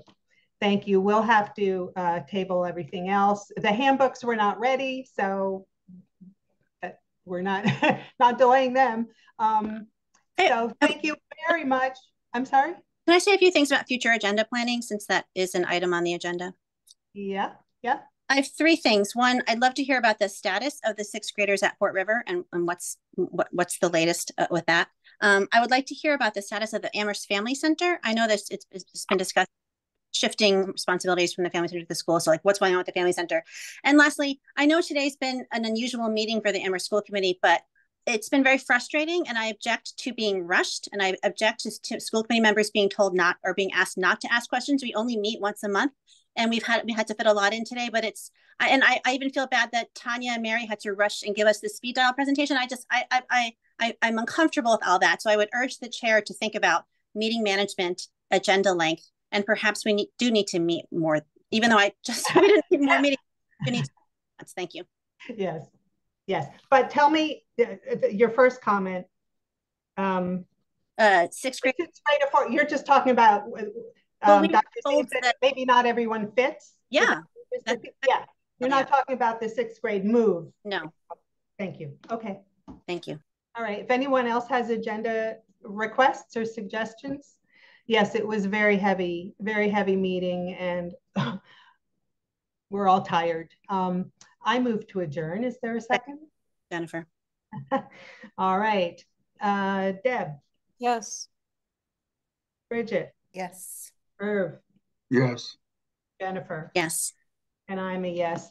Thank you very much, everyone, for all this hard work and thoughtful discussion, long as it was. Okay, good night. Good night. Adjourned.